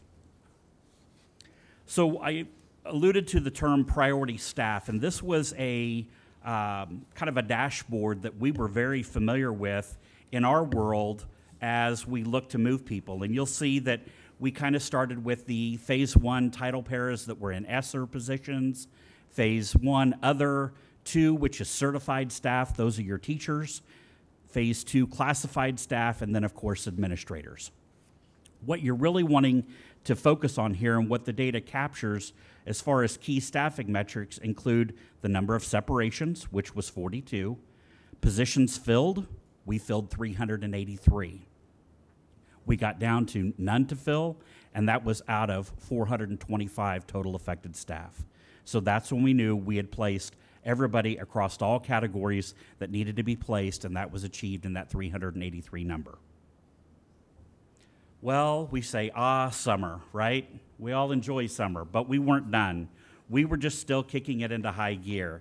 And at this point, in June, it came around by June 3rd, which is the statutory deadline, we had everybody placed, as I'd already said, and now we were ready to open the door and start recruiting people external to the district. So these are the folks that had applied to come to USD 259 for the school year. Student teachers, folks on contract, all of those folks were external recruiting, and it was in full swing. In July, that continued with various open positions. There was a high volume of staff also going through onboarding, background checks, drug screening, everything they needed to do to be ready to go. Well, then August 1st came. Day of excitement. That's D-Day, right? We were ready to jump in, and we welcomed 108 new teachers to our new staff orientation at Northwest High School, which some of you got to be a part of. And that was the lowest number of open teaching positions that we started the school year with in over a decade in Wichita Public Schools. So if you think about it, 383 we were able to fill because we moved staff around. You add that to another 108, that would have been almost 491 positions that we would have had to fill if it were just a normal school year. So again, we were only having to bring in about 25% of what we normally had to do. So you can see the volume that we go through on a regular basis with our educators and our recruiting. I've also included a little bit about our turnover statistics. This is a 7-year history, but what I really want you to focus on is this highlights a trend in the district's retention efforts, showing that despite the challenges brought on by the pandemic, turnover rates have steadily improved. At the end of this year, in the center column, the percent of turnover was 8.1%. That's the percent of voluntary terms to the percent of turnover and the total number of employees. If you count all of them together, we were still at 9%, which is the lowest since you saw the 2021 school year. Another measure that we looked at, and just so you're aware, is that don't forget our substitutes, or what we like to call our guest staff. They're very important to the human resource element that we bring to the district because we currently have 747 active guest or substitute staff in our system. Another 49 are currently in the onboarding process, and we have 21 that are currently under review and interviewing as of this presentation. What I'm able to offer you is the first couple of months of where we've sat with guest staff. You'll see the absences and vacancies by month, and we've had almost 12,000 absences or vacancies just since we started school almost 9 weeks ago. Coverage requests, we get those in because sometimes not every building needs somebody to cover that. They might be able to cover it within the building, but we've had coverage requests just a little over 9,400. We've managed to fill just north of 8,000 of those, so on average, we're filling 85.15%. At this time last year, we were still already putting out high absence alerts, and we were only filling in the 70 percentile. As the year goes on and progresses, there's going to be more absences. We're bound to be faced with that during cold and flu season, everything else that might come along. And so, again, we're happy that we have enough staff that are truly able to fill absences in the classroom. At the bottom of the slide, I also want to draw your attention that as of October 1, there are currently 81 vacancies being covered by long-term subs who are certified. Only 44 of those positions are posted teaching positions. The rest of them are typically filled by long-term subs who have retired from the district or folks that still maintain Kansas licensing credentials. These are people that might be on family medical leave. They might be on active military duty. They may be out on maternity leave. But some of these positions also were able to be what we call temporary positions that were added by the budgeting office that we could fill based upon needs once students got into the building and we saw some last minute needs to add staff in various areas. Where are we at with the qualified staff? So as of today, again, as of February 2024, we were at 87%. 383 staff members have moved internally to other buildings. 108 new teachers were hired as of 8/1. And again, 44 certified guest staff are currently filling open teaching spots. We currently are exceeding the goal of 90% of fully qualified in our schools. However, in February 2025, we will finalize the certification and licensure process through what is known as the EDCS, the Education Data Collection System. That will give us our true percentage, which we anticipate still meeting our goal of 90% or higher.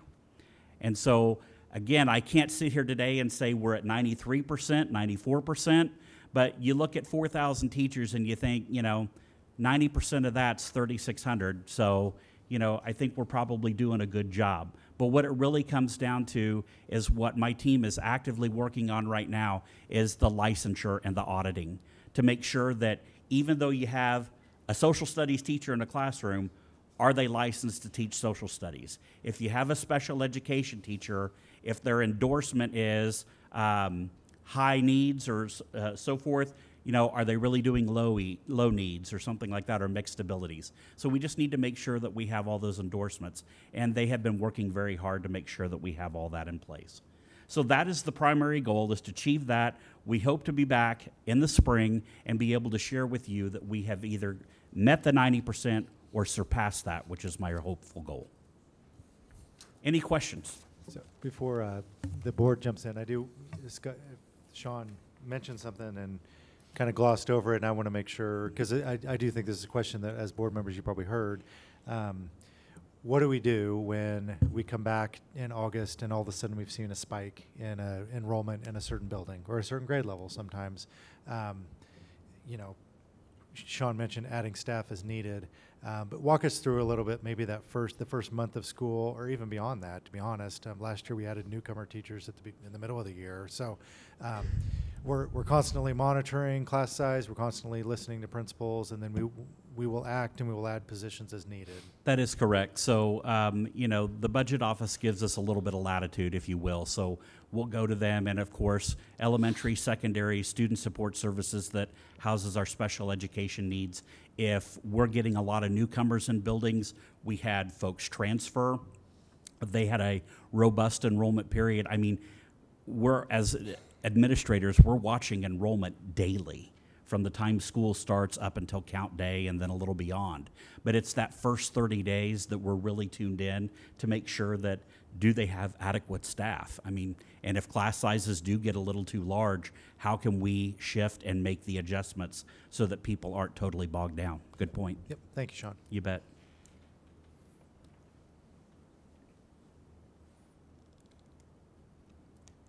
All right, Sean, I think that, oh, did you?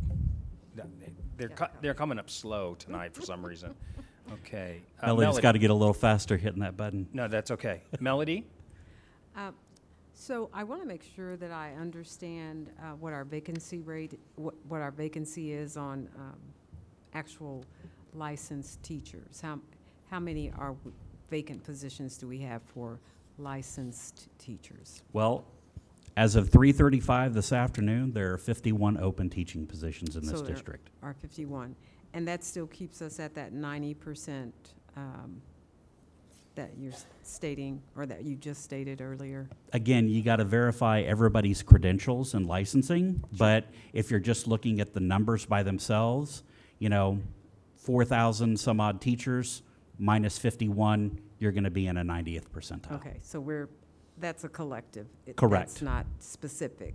Correct. To the licensure, the actual licensure. And I'll break that down for you a little further, Ms. McCray. 12 of those 51 positions were elementary, 11 were middle school, 6 are high school, and 22 are special education teaching vacancies. That was my question. Thank you. Thank you, Melody. Knock? Yeah, that was actually my question about like the disaggregated breakdown in terms of the teaching vacancies. Another question I had too, so you mentioned 108 new teachers on August 3rd, 2024. In terms of like trends, in terms of how many teachers we recruit each year, is about like 100, give and take, or? Actually, we recruit for the last 3 years since the pandemic, 4 years, we've recruited almost 400 teachers a year. Okay, so this year we recruited 108? Yeah, each year. Yeah, each year. Mm-hmm. So we only recruited 108 because of pushing 383 into the system from closing buildings. Okay. Yeah. Okay. Just another quick question on recruitment, since you've raised it. Can you share with me again what it is, what are our focus and or our objectives, our goals when we're looking at increasing the diversity within our school district teaching staff? So, you know, the team actually, several of my talent acquisition people sit on our diversity and equity committee. And one of the things that we always look at is the current diversity and equity committee? There's currently an affirmative action committee that meets internally, yes. Oh, okay. I was going to say, because I'm on what You're was on a higher changed. level committee Okay. team than the rest of them. So, okay. But yes, we do meet quarterly and we look at the affirmative action, or what we call our equal opportunity report that is submitted every year. Mhm. And when we do that, we look for areas where there needs to be more robust outreach. So we've gone to historically black colleges and universities, colleges where Council of Great City Schools has advised us that there might be higher graduates even in other diversified categories such as Asians or Pacific Islanders and other categories that we're able to outreach and try to penetrate those students. We work very closely with Dr. Polite and his team to try to kind of get some ideas of where that effort needs to spend, because that's a lot of money that comes out of our budget every year. So we are trying to outreach those.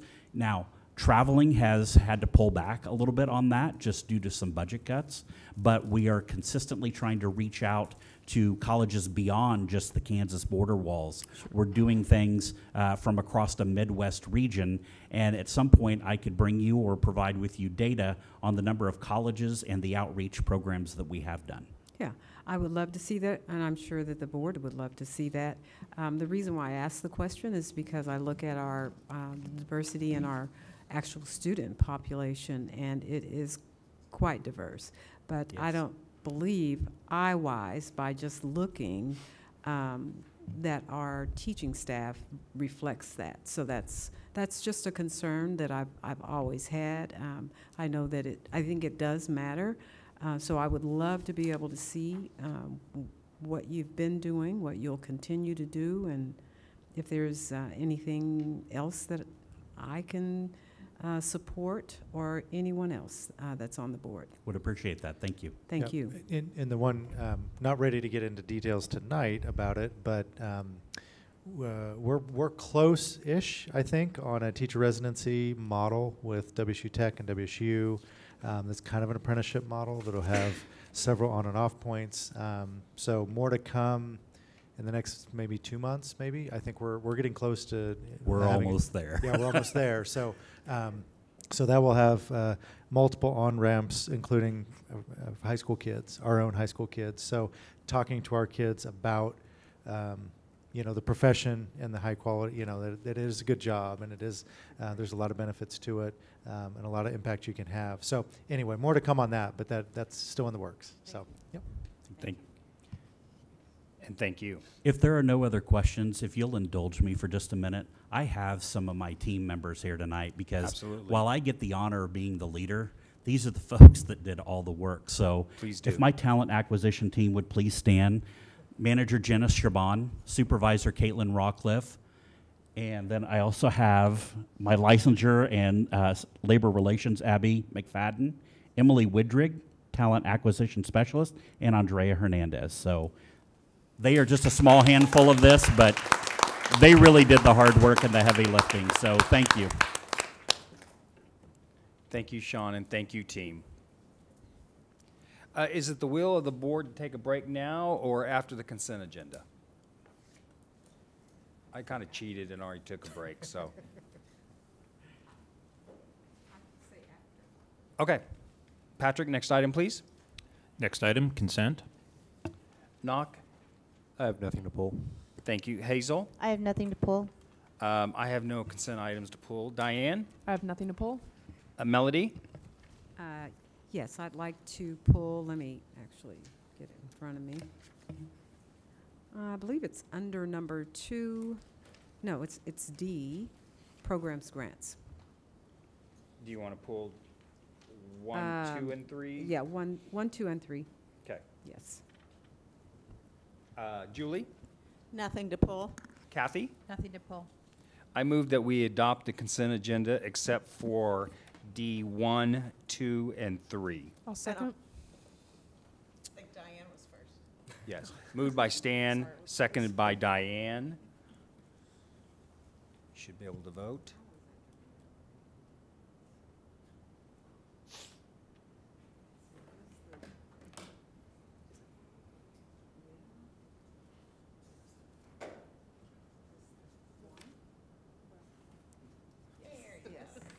Motion carries 7-0. Melody, did you want to discuss all 3 together or one at a time? Okay, go ahead. I do. So this is, I'm supportive of the funding and the renewal funding on each one of them. I just simply wanted to make kind of a blanket statement about the grants, these particular grants and programs that are in our school district and in our buildings. Something that we talked about earlier today, and that is these programs, and they're not all mentoring programs. They are probably going to be what I would call a mix and a consortium of different types of programming that actually where individuals are there to meet needs of students that are in our buildings, particularly middle and high school. However, when you look at what exactly each one of the programs are doing, I would love to be able to see some consistency, and I believe it was Nak Vong that actually also mentioned this earlier today. We've talked about it very early on, and that is consistency in outcomes. That we as a district are very aware, we as a board actually receive reports on and how and what these particular programs are doing in the buildings. I know that they are a benefit, but I think it would be great if we would actually be able to look and review from an accounting perspective, an accountability perspective, outcomes and look at them across the board. Having said that, there's another level that I wanted to see happen with all of the different programs, and that is an opportunity for them to interface with one another. Some of them do programmatically things that are very similar. And some are very, very independent and individualized in what it is that the offering of services that they provide. So I basically spoke with individuals at the leadership level, including the superintendent, and then I connected with what I would call a community supporting partner, and that is Kansas Leadership Center. And it was Dr. Kay McMorgan, where we could actually bring these parties together, these programs, their leads, the individuals that are a part, that work within them together so that they could see each other, meet each other. I've talked with several. They would love to be able to do that because some of them are not familiar with who is doing what, and I'm not speaking of our staff in buildings and/or leadership. I'm talking about programs and the persons that actually are implementing the programs. So I just simply wanted to give a shout out to Dr. Kay Morgan, actually Kansas Leadership Center, for saying that they would facilitate this gathering. And and I know it's Dr. Polite that will actually lead it. Thanks to leadership here and Leadership Center. So just wanted to be able to put that shout out there. Thank you. Thank you, Melody. Would you like to make a motion to accept those D1, 2, and 3? I move to accept D1, 2, and 3 as written. Thank you. And I'll second this time. Okay. Moved by Melody and seconded by Julie. Should be able to vote. Motion carries 7-0. Patrick, next item, please. Well, we can have a break now. Oh, did you want to take a break now? Okay, we'll take a 10-minute break and be back at 8:05.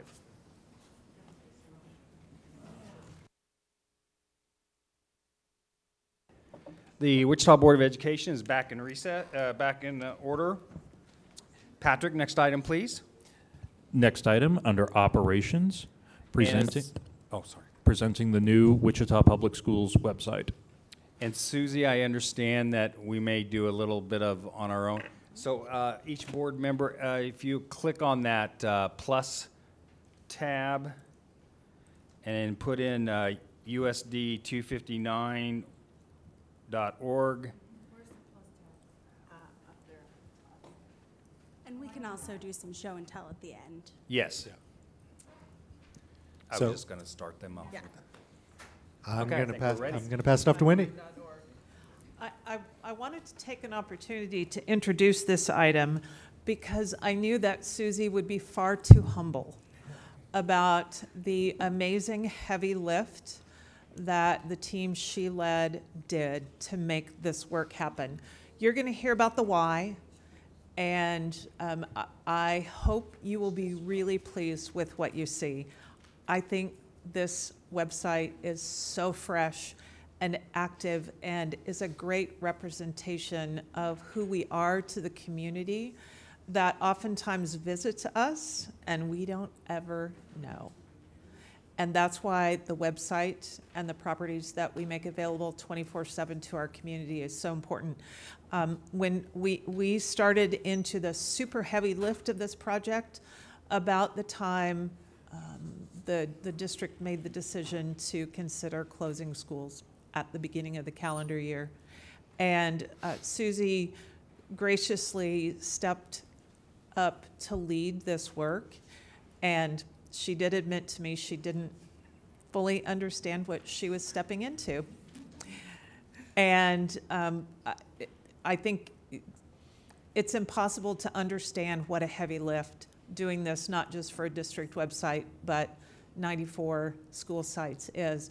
And so I wanted to take an opportunity to publicly salute Susie, Maria Loving, Susan Arnsman, Maria Curry, Jennifer Sipes, Michael Smith in the control booth, Josh Errett, whom you heard mentioned earlier, Cody Sater, who is the creative genius that has developed the visual brand that you see infused through the site. Am I failing to mention anyone on the team? I think the core team. There were folks all across the district because this was a lift not only for central office folks, but for folks in our schools. And I hope that you'll be pleased with what's here. It's based upon research, it's based upon data, it's based upon stakeholder feedback.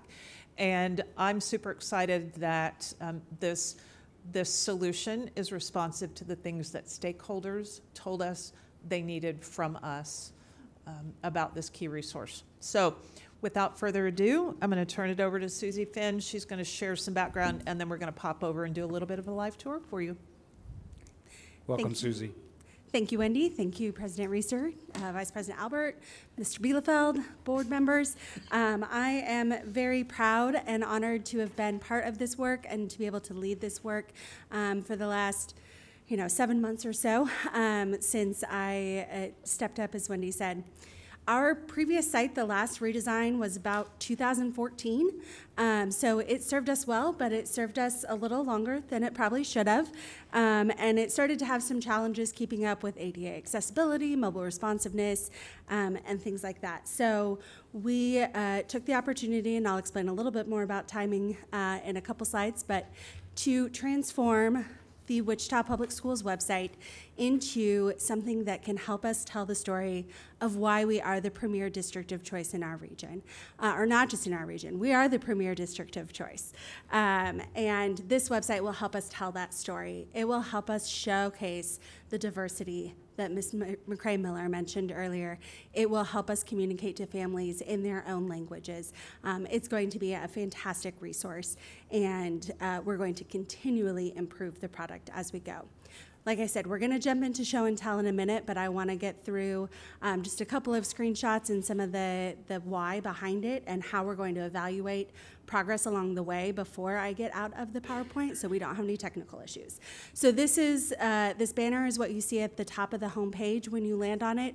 It's not a static image. It is a video. It showcases students from every grade level, staff working with students. It's a very highly visual place, and Jennifer Bellinger Sipes created this image or this video for us, and was instrumental along with Michael Smith in helping make sure that the visuals are able to showcase what we want to show. So when we launched on October 1st, we launched one district website, but we also launched 86 school and program websites. So it wasn't just a website relaunch. It was a relaunch of 87 website properties, which is, like Wendy said, something that I didn't really understand what I was getting into when I said, sure, I'll take on leading this work. The most important things that we want to point out here that will help you and will help your constituents as they navigate the website, which are probably very hard to see in this small screen, but we have a section called Find It Fast, and that is intended to help people find quickly the things that they most need, along with the icons that are right below that amazing visual space. And then we also have in the footer all of our social properties, as well as all of the very important things that the state and ourselves tell us must be highly visible on our website. They're right there, every page of the site. And then one of the other very important things is the responsiveness based on device size. What people see as they navigate through the website will change based on whether they're on a laptop, a desktop, a mobile device, an iPad, and the content shifts with that.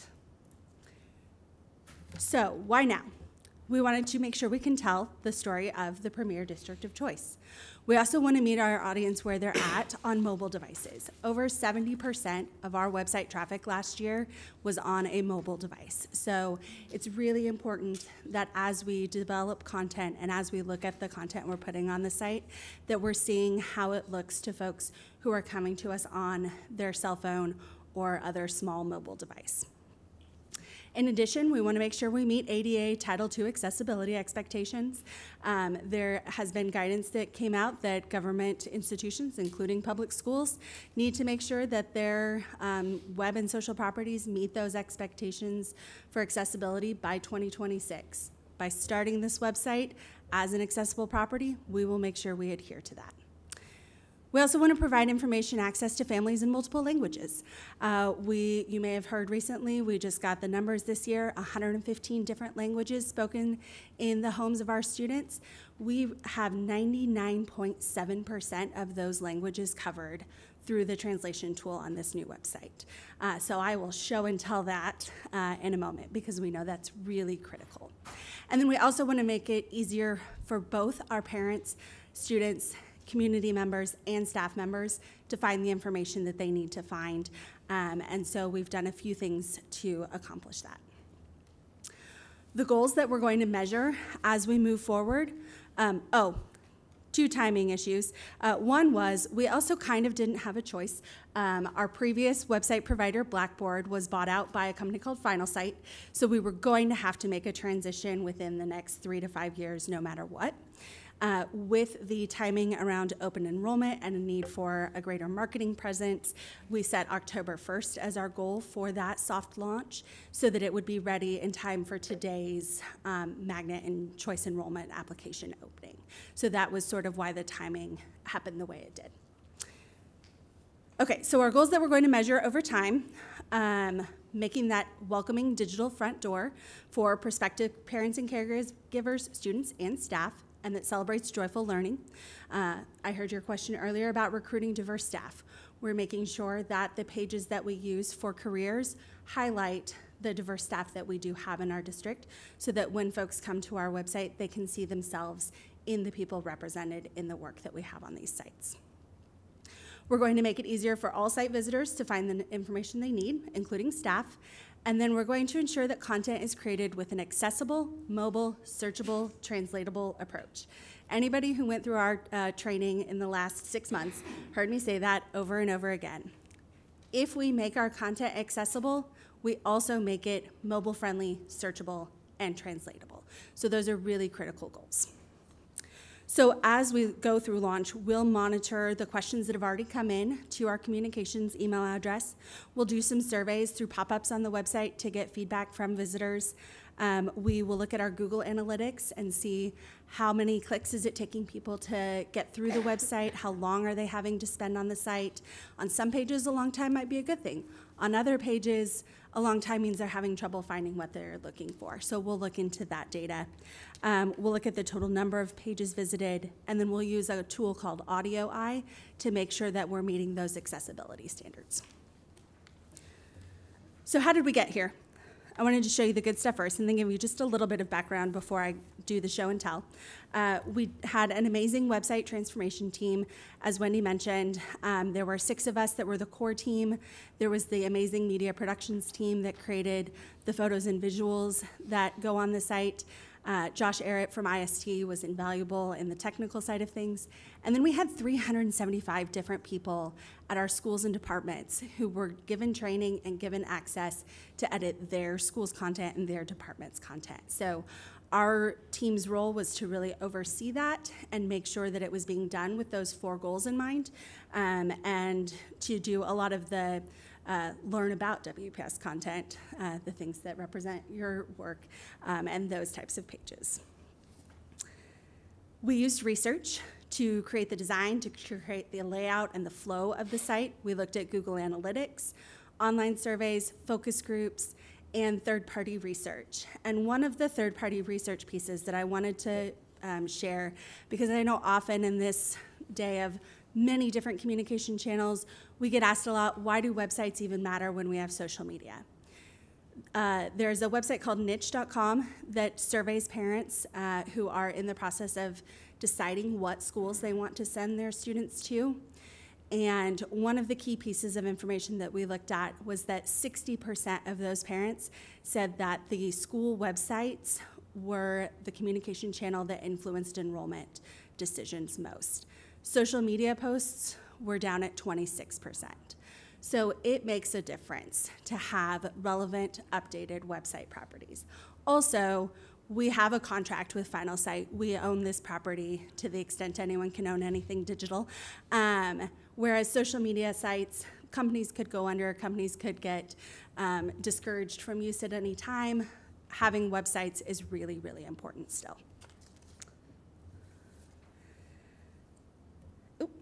And then for implementation, what did we do as a team? One of the things that was really fantastic about this new platform is something called COPE, and that stands for Create Once, Publish Everywhere. So there are pages of the site where we created the content in one spot where we can edit that at any time, and then we can make that show up on the school sites. So they don't have to worry about editing the school supply list and making sure they get that changed out before they leave for the summer. We'll do that for them on elementary school sites at least. They don't have to worry about updating information about how to apply for magnet schools. We added a page to every magnet school site that says, this is how you apply, here's what the process is. So there are several pages throughout the site that we created the content. It'll show up on school sites so families don't have to leave that school platform, but they're getting consistent information wherever they're visiting. I mentioned the amazing photography and video work. We trained people over the course of about 6 weeks. Started in May with department folks, and then we did school leaders in the summer, well, right as we came back to school. And then Josh really led the work of creating a new staff hub. One of the pieces of feedback we heard a lot was people didn't know where to find information for staff to do their job. Some of it was on the website, some of it was in SharePoint, some of it was in Google Drive, some of it was in Teams. We have a lot of different resources, which is great, but that also means that sometimes people weren't sure where to go. So this new staff hub will really be that hub for information that helps staff do their job. It's all connected through our Microsoft platform that we're paying for anyway. So as long as folks are using that platform to create documents and materials and save them, people can find them if they have the permission to use them. So it will take some time for people to get used to. Not everything got shifted over right away, but we're continuing to work with Josh and with department leaders to make sure that that work happens in a timely manner. So what happens now? For the external user, for anyone landing at usd259.org, that is still the web address. So anybody that had that homepage bookmarked, no problem, still works the same way it used to. Pages that had a /BOE at the end, /bond25, those what we call short links or friendly URLs either already still work or will work within the next few days. Is a little bit more challenging than we thought to keep track of all of those. But they are being carried over, and we'll make sure that people have access to that content. There is a pop-up that comes up when people visit the homepage, and it gives them a link to email our team directly if they're having trouble finding something. School websites did change to be subdomains of our site, so now it says school.usd259.org. But just like those short link or friendly URLs, if somebody keeps going to usd259.org/Adams, they're still going to get to the Adams website, so it won't impact the user in that way. Now, if they had pages deep into the Adams website that said /Adams/page/252, that link might break. But we have a custom 404 landing page that tells people, hey, welcome to our new website. Things shifted in the move. Here are tools you can use to find what you were looking for. And if you still can't, here's how you can email us. So we're trying to make that transition as smooth as possible for everyone that's visiting our site. And then some of the content did move around, but the goal ultimately is that any customer-focused content, anything that parents need to access or that students considering our school district need to access or considering changing schools within the district, that content is one click away from the homepage. And then we're already thinking about what the future looks like and making sure that this is not a, we launched, we're done. It's live, and we're going to keep making it even better. So we're going to keep looking at PDFs and embedded graphics that did make their way onto this new site, and work with the people that have created that content to make sure that we can meet those accessibility guidelines. We're going to create a plan for having testimonials with parents and students to increase that marketing content on school sites in particular. One of the other pieces of data that we learned from that niche study was that about 70% of parents said one of the things that would prevent them, or that would make them take a school off their short list, was not being able to find any reviews or testimonials about a school. So making sure that we're actively working with schools to create that content for their sites will be a next step in the life of this website. And then we'll continue to offer training and best practice information to both schools and departments. On October 21st, Susan Arnsman and I will be leading training at the Clerical In-Service. We'll have 3 morning sessions and 3 afternoon sessions to offer to all of our front office and administrative office staff who are helping to update calendars and highlights and posts, and some of them are even are the main person for their website. So we're going to make sure that we continue to offer that training over time. And we have a team set up in Microsoft Teams that will share tips and tricks with all of those 375 website editors so they can continue to see what's working, what's not, and how we can make this the best product it can be.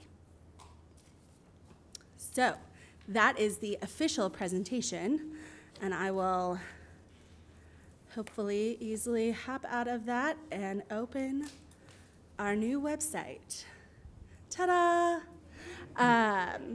So the first thing I want to show you is that Translate tool that I mentioned.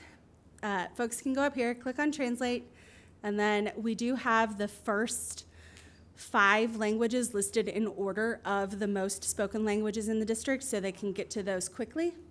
And then any content that was put in to the site in live text is translated.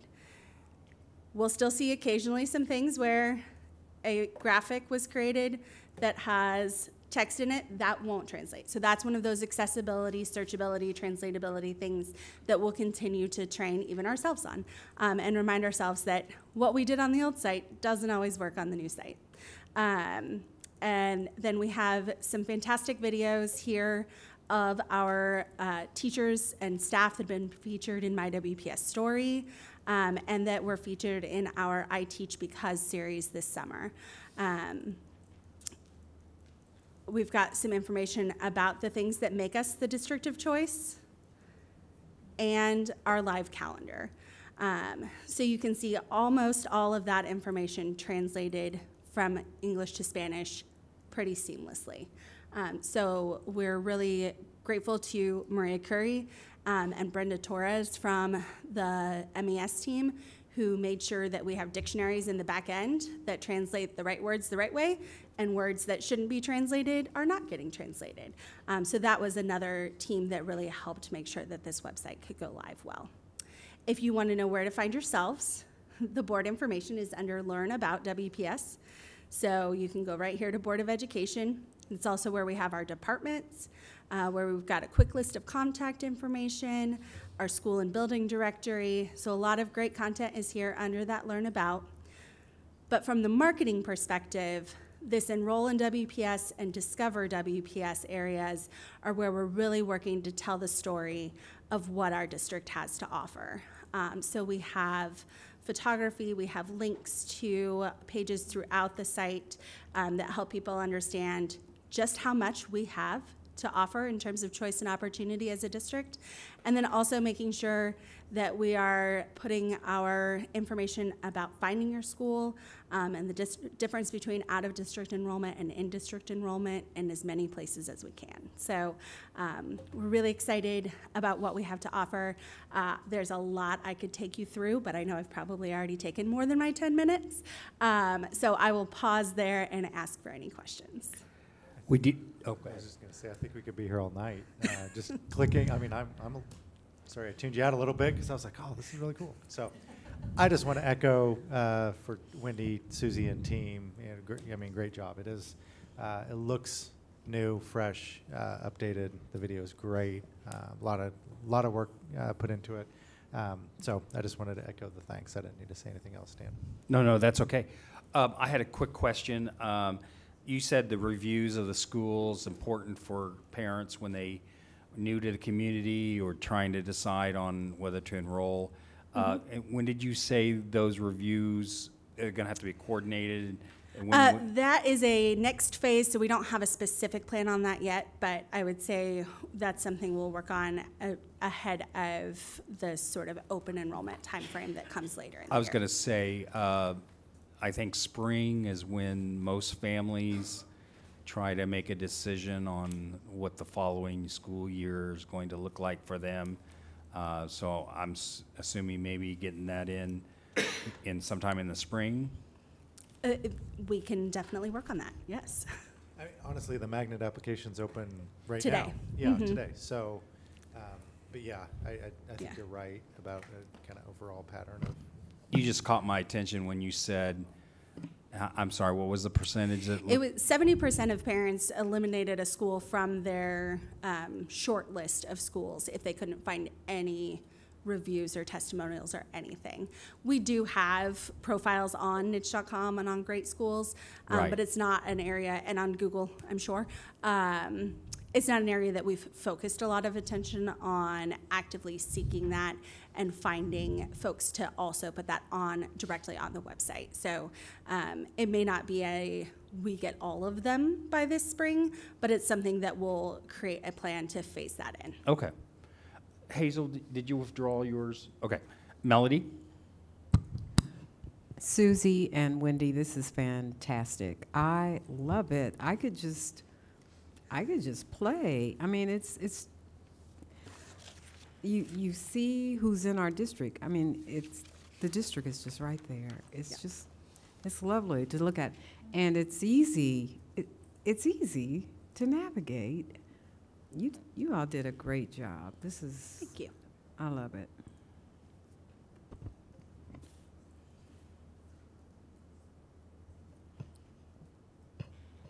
Oh, I'm sorry. He was busy clicking. He is on the website. Yeah, he is on the website. He was also distracted by the website. It's just that good. This. Knock. Yeah, I'm just playing through the Vietnamese translations right now. Did all the comments. I'm very grateful that you have a lot of these different languages accessible for folks.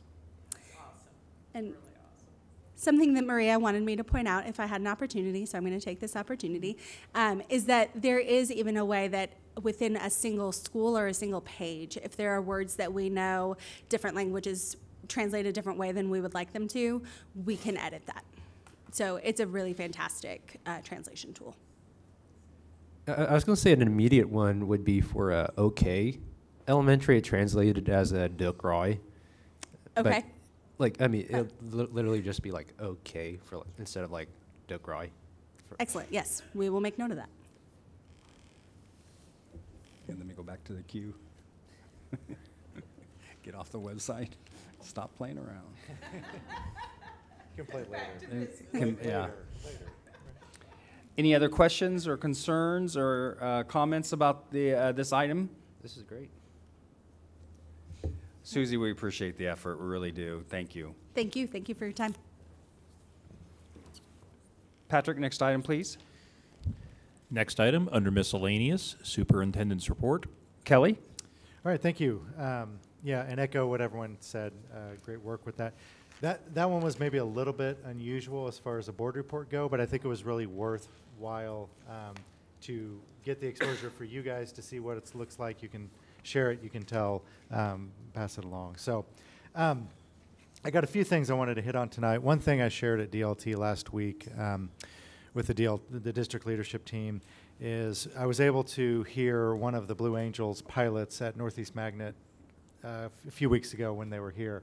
He came and talked to the JROTC kids and some of the engineering aviation kids. And he talked about how after every performance, they spend 2 hours watching the film of what they did and all the different angles and if they were in the positions in the right way and I don't know all the technical stuff. But every time they perform, they do 2 hours of review and feedback and reflection. And I think that's part of what I try to do, what I hope the team tries to do. We obviously, thankfully, are not flying airplanes around because I don't think we would be good at that. But what we're trying to do is navigate a district and create a great environment for kids. And so as things happen and things come up and we make decisions, we do a lot of 2-hour video reflection, right, metaphorically speaking, obviously, to make sure that next time we're better, next time we're improved. I do want to lift up, too, that how many of you got an email or a phone call from an angry teacher who didn't get their boxes delivered this summer when they moved schools? Right? You didn't hear anything, did you? So when we do great work, we don't hear anything, right? And that isn't to say people are ungrateful. I'm not saying that at all. But when we do things well, that's kind of the expectation, and maybe it should be, that we do things well a lot, and our team does a really good job in a lot of ways, and those aren't the things we usually hear about. So, but that doesn't mean we're perfect, and that doesn't mean we have everything figured out. We definitely have room to improve, me included. Some literal paperwork stuff that I want you to think about. I was going to bring the Lit Summit handouts tonight, and I forgot. But you also tonight received the District at a Glance. So if you would like a stack of copies of this, email Joseph and tell him a number, and he will, however he makes that happen, he will make that happen. I don't know if that's print shop or copy or whatever. Diane and I Oh, have thank some. you. We also have a big box of these that we're passing out here that is the invitation to the WPS. First time we're going to do a Wichita Public Schools Literacy Summit in November. So I want to provide you with a stack of these also to either hand out or post at churches, grocery stores, wherever you might want to post. It's really an open invitation to anyone in the community who cares about literacy. We're going to do this on November 14th. Doing it deliberately the afternoon and evening before the KASB conference, so that if there are leaders across the state who want to come hear about the work we're doing in literacy, we want them to be invited and part of that. So we'll provide more information about the schedule. There's the QR code is a place to sign up. Obviously, you guys are all invited, but we're really looking at leaders, elected officials, parents, community members who support, teachers, principals, everyone to be invited and part of the discussion. The first part of it is going to be a kind of a vendor fair of our community members who do a lot of support for us with literacy. So kind of a come and go a little bit, and then the program, main program will start at 4:30, I think, with a data walk with our data as a district and kind of where we're at with things. And then we'll have a couple different panel discussions. One of the panels focused on the what and how of literacy. So what are we doing with letters? What are we doing with early literacy? How are we trying to make a significant impact with kids? And then a panel discussion about barriers, because we know that's that takes more than just us, right? There's barriers that our kids have all up and down our community, and so just having a general conversation about that. So, so wanted to mention the Literacy Summit that's coming up. A couple other things that are just kind of issues that have been around, and I wanted to update the entire board on. Foster care. I know a few of you guys, we've engaged in discussions about foster care. We are having, at our clerical in-service, we're going to really focus on transcripts and ensuring students get transcripts quick. I know it seems like a small, minute piece, but when a student in foster care, especially at a high school, moves often from school to school, getting as current and updated information about their classes is really critical. So we're going to work with clerical staff on that. And we've been in conversation with what's now Ember Hope about different models of, we have a certain model of delivery of instruction at the children's home. Could that work in other areas as far as with some of the other students that are in foster care?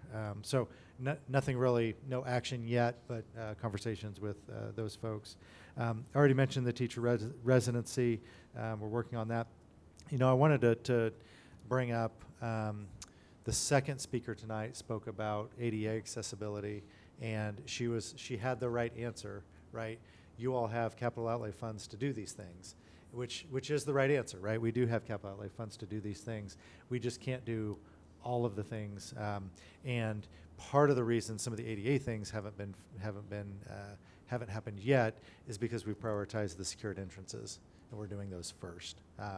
And I think you guys know this, but the secured entrance at Cessna, you voted on last April and was finished in July. So it happened right in time, and we're almost to the end of the road with all of the secured entrances.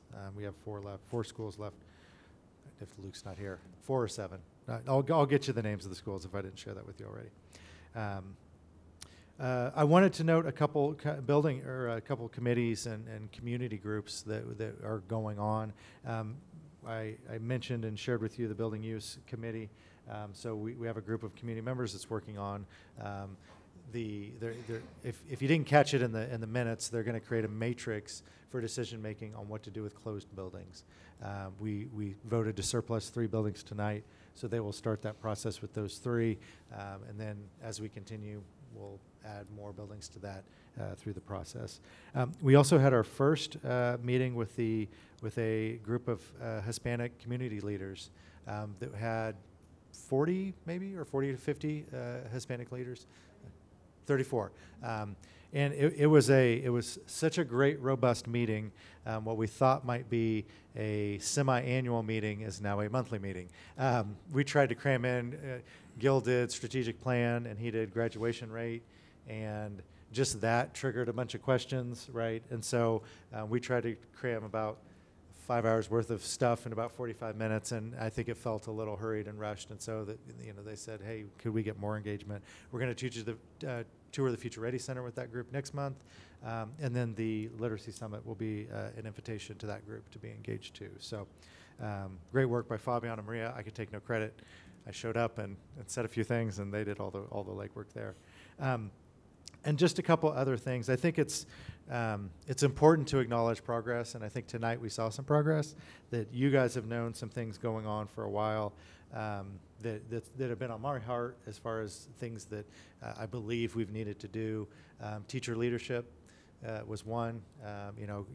Chris, I didn't know he had the seed of the idea from 15 years ago, but when I met with him last spring, I said, you do all this pipeline work for building leaders and assistant principals and all these things.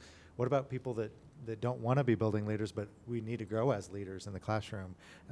And like he said, you hire the right people and you pass it off to them and let them run, and good golly, they've done great work with it. But it's cool to see it happen. Student board, it's really cool to see it's kind of the seed that was planted with Super SAC is now blossoming into a bush or a tree with what I believe is going to be impactful for us and for them. The Kansas Leadership Center, the training that they went through this summer was profound. And I hope we're ready, because they're going to lead. I hope we're ready. I'm serious, because they're going to come to us, and I believe they'll ask good questions that are appropriate, but may make us make some decisions. So super exciting to see that happen.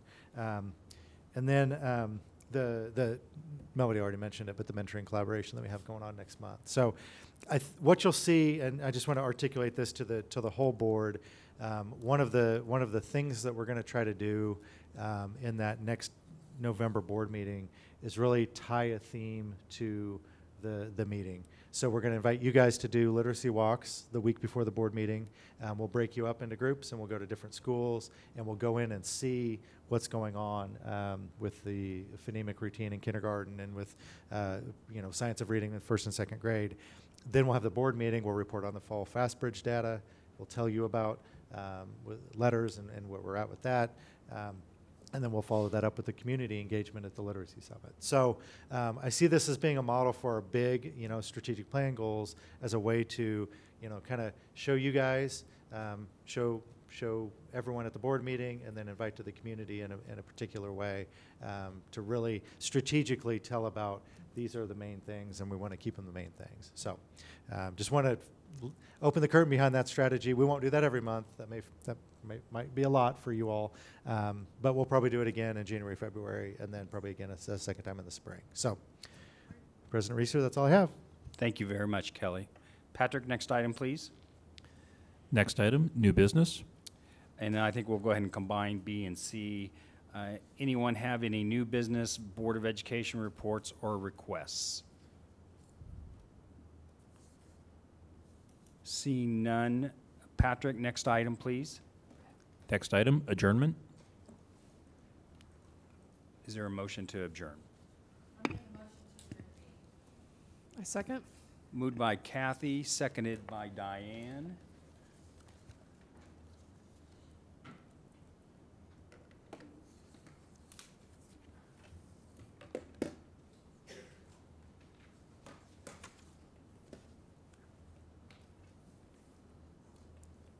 Motion carries 7-0. We are adjourned until next month. Thank you.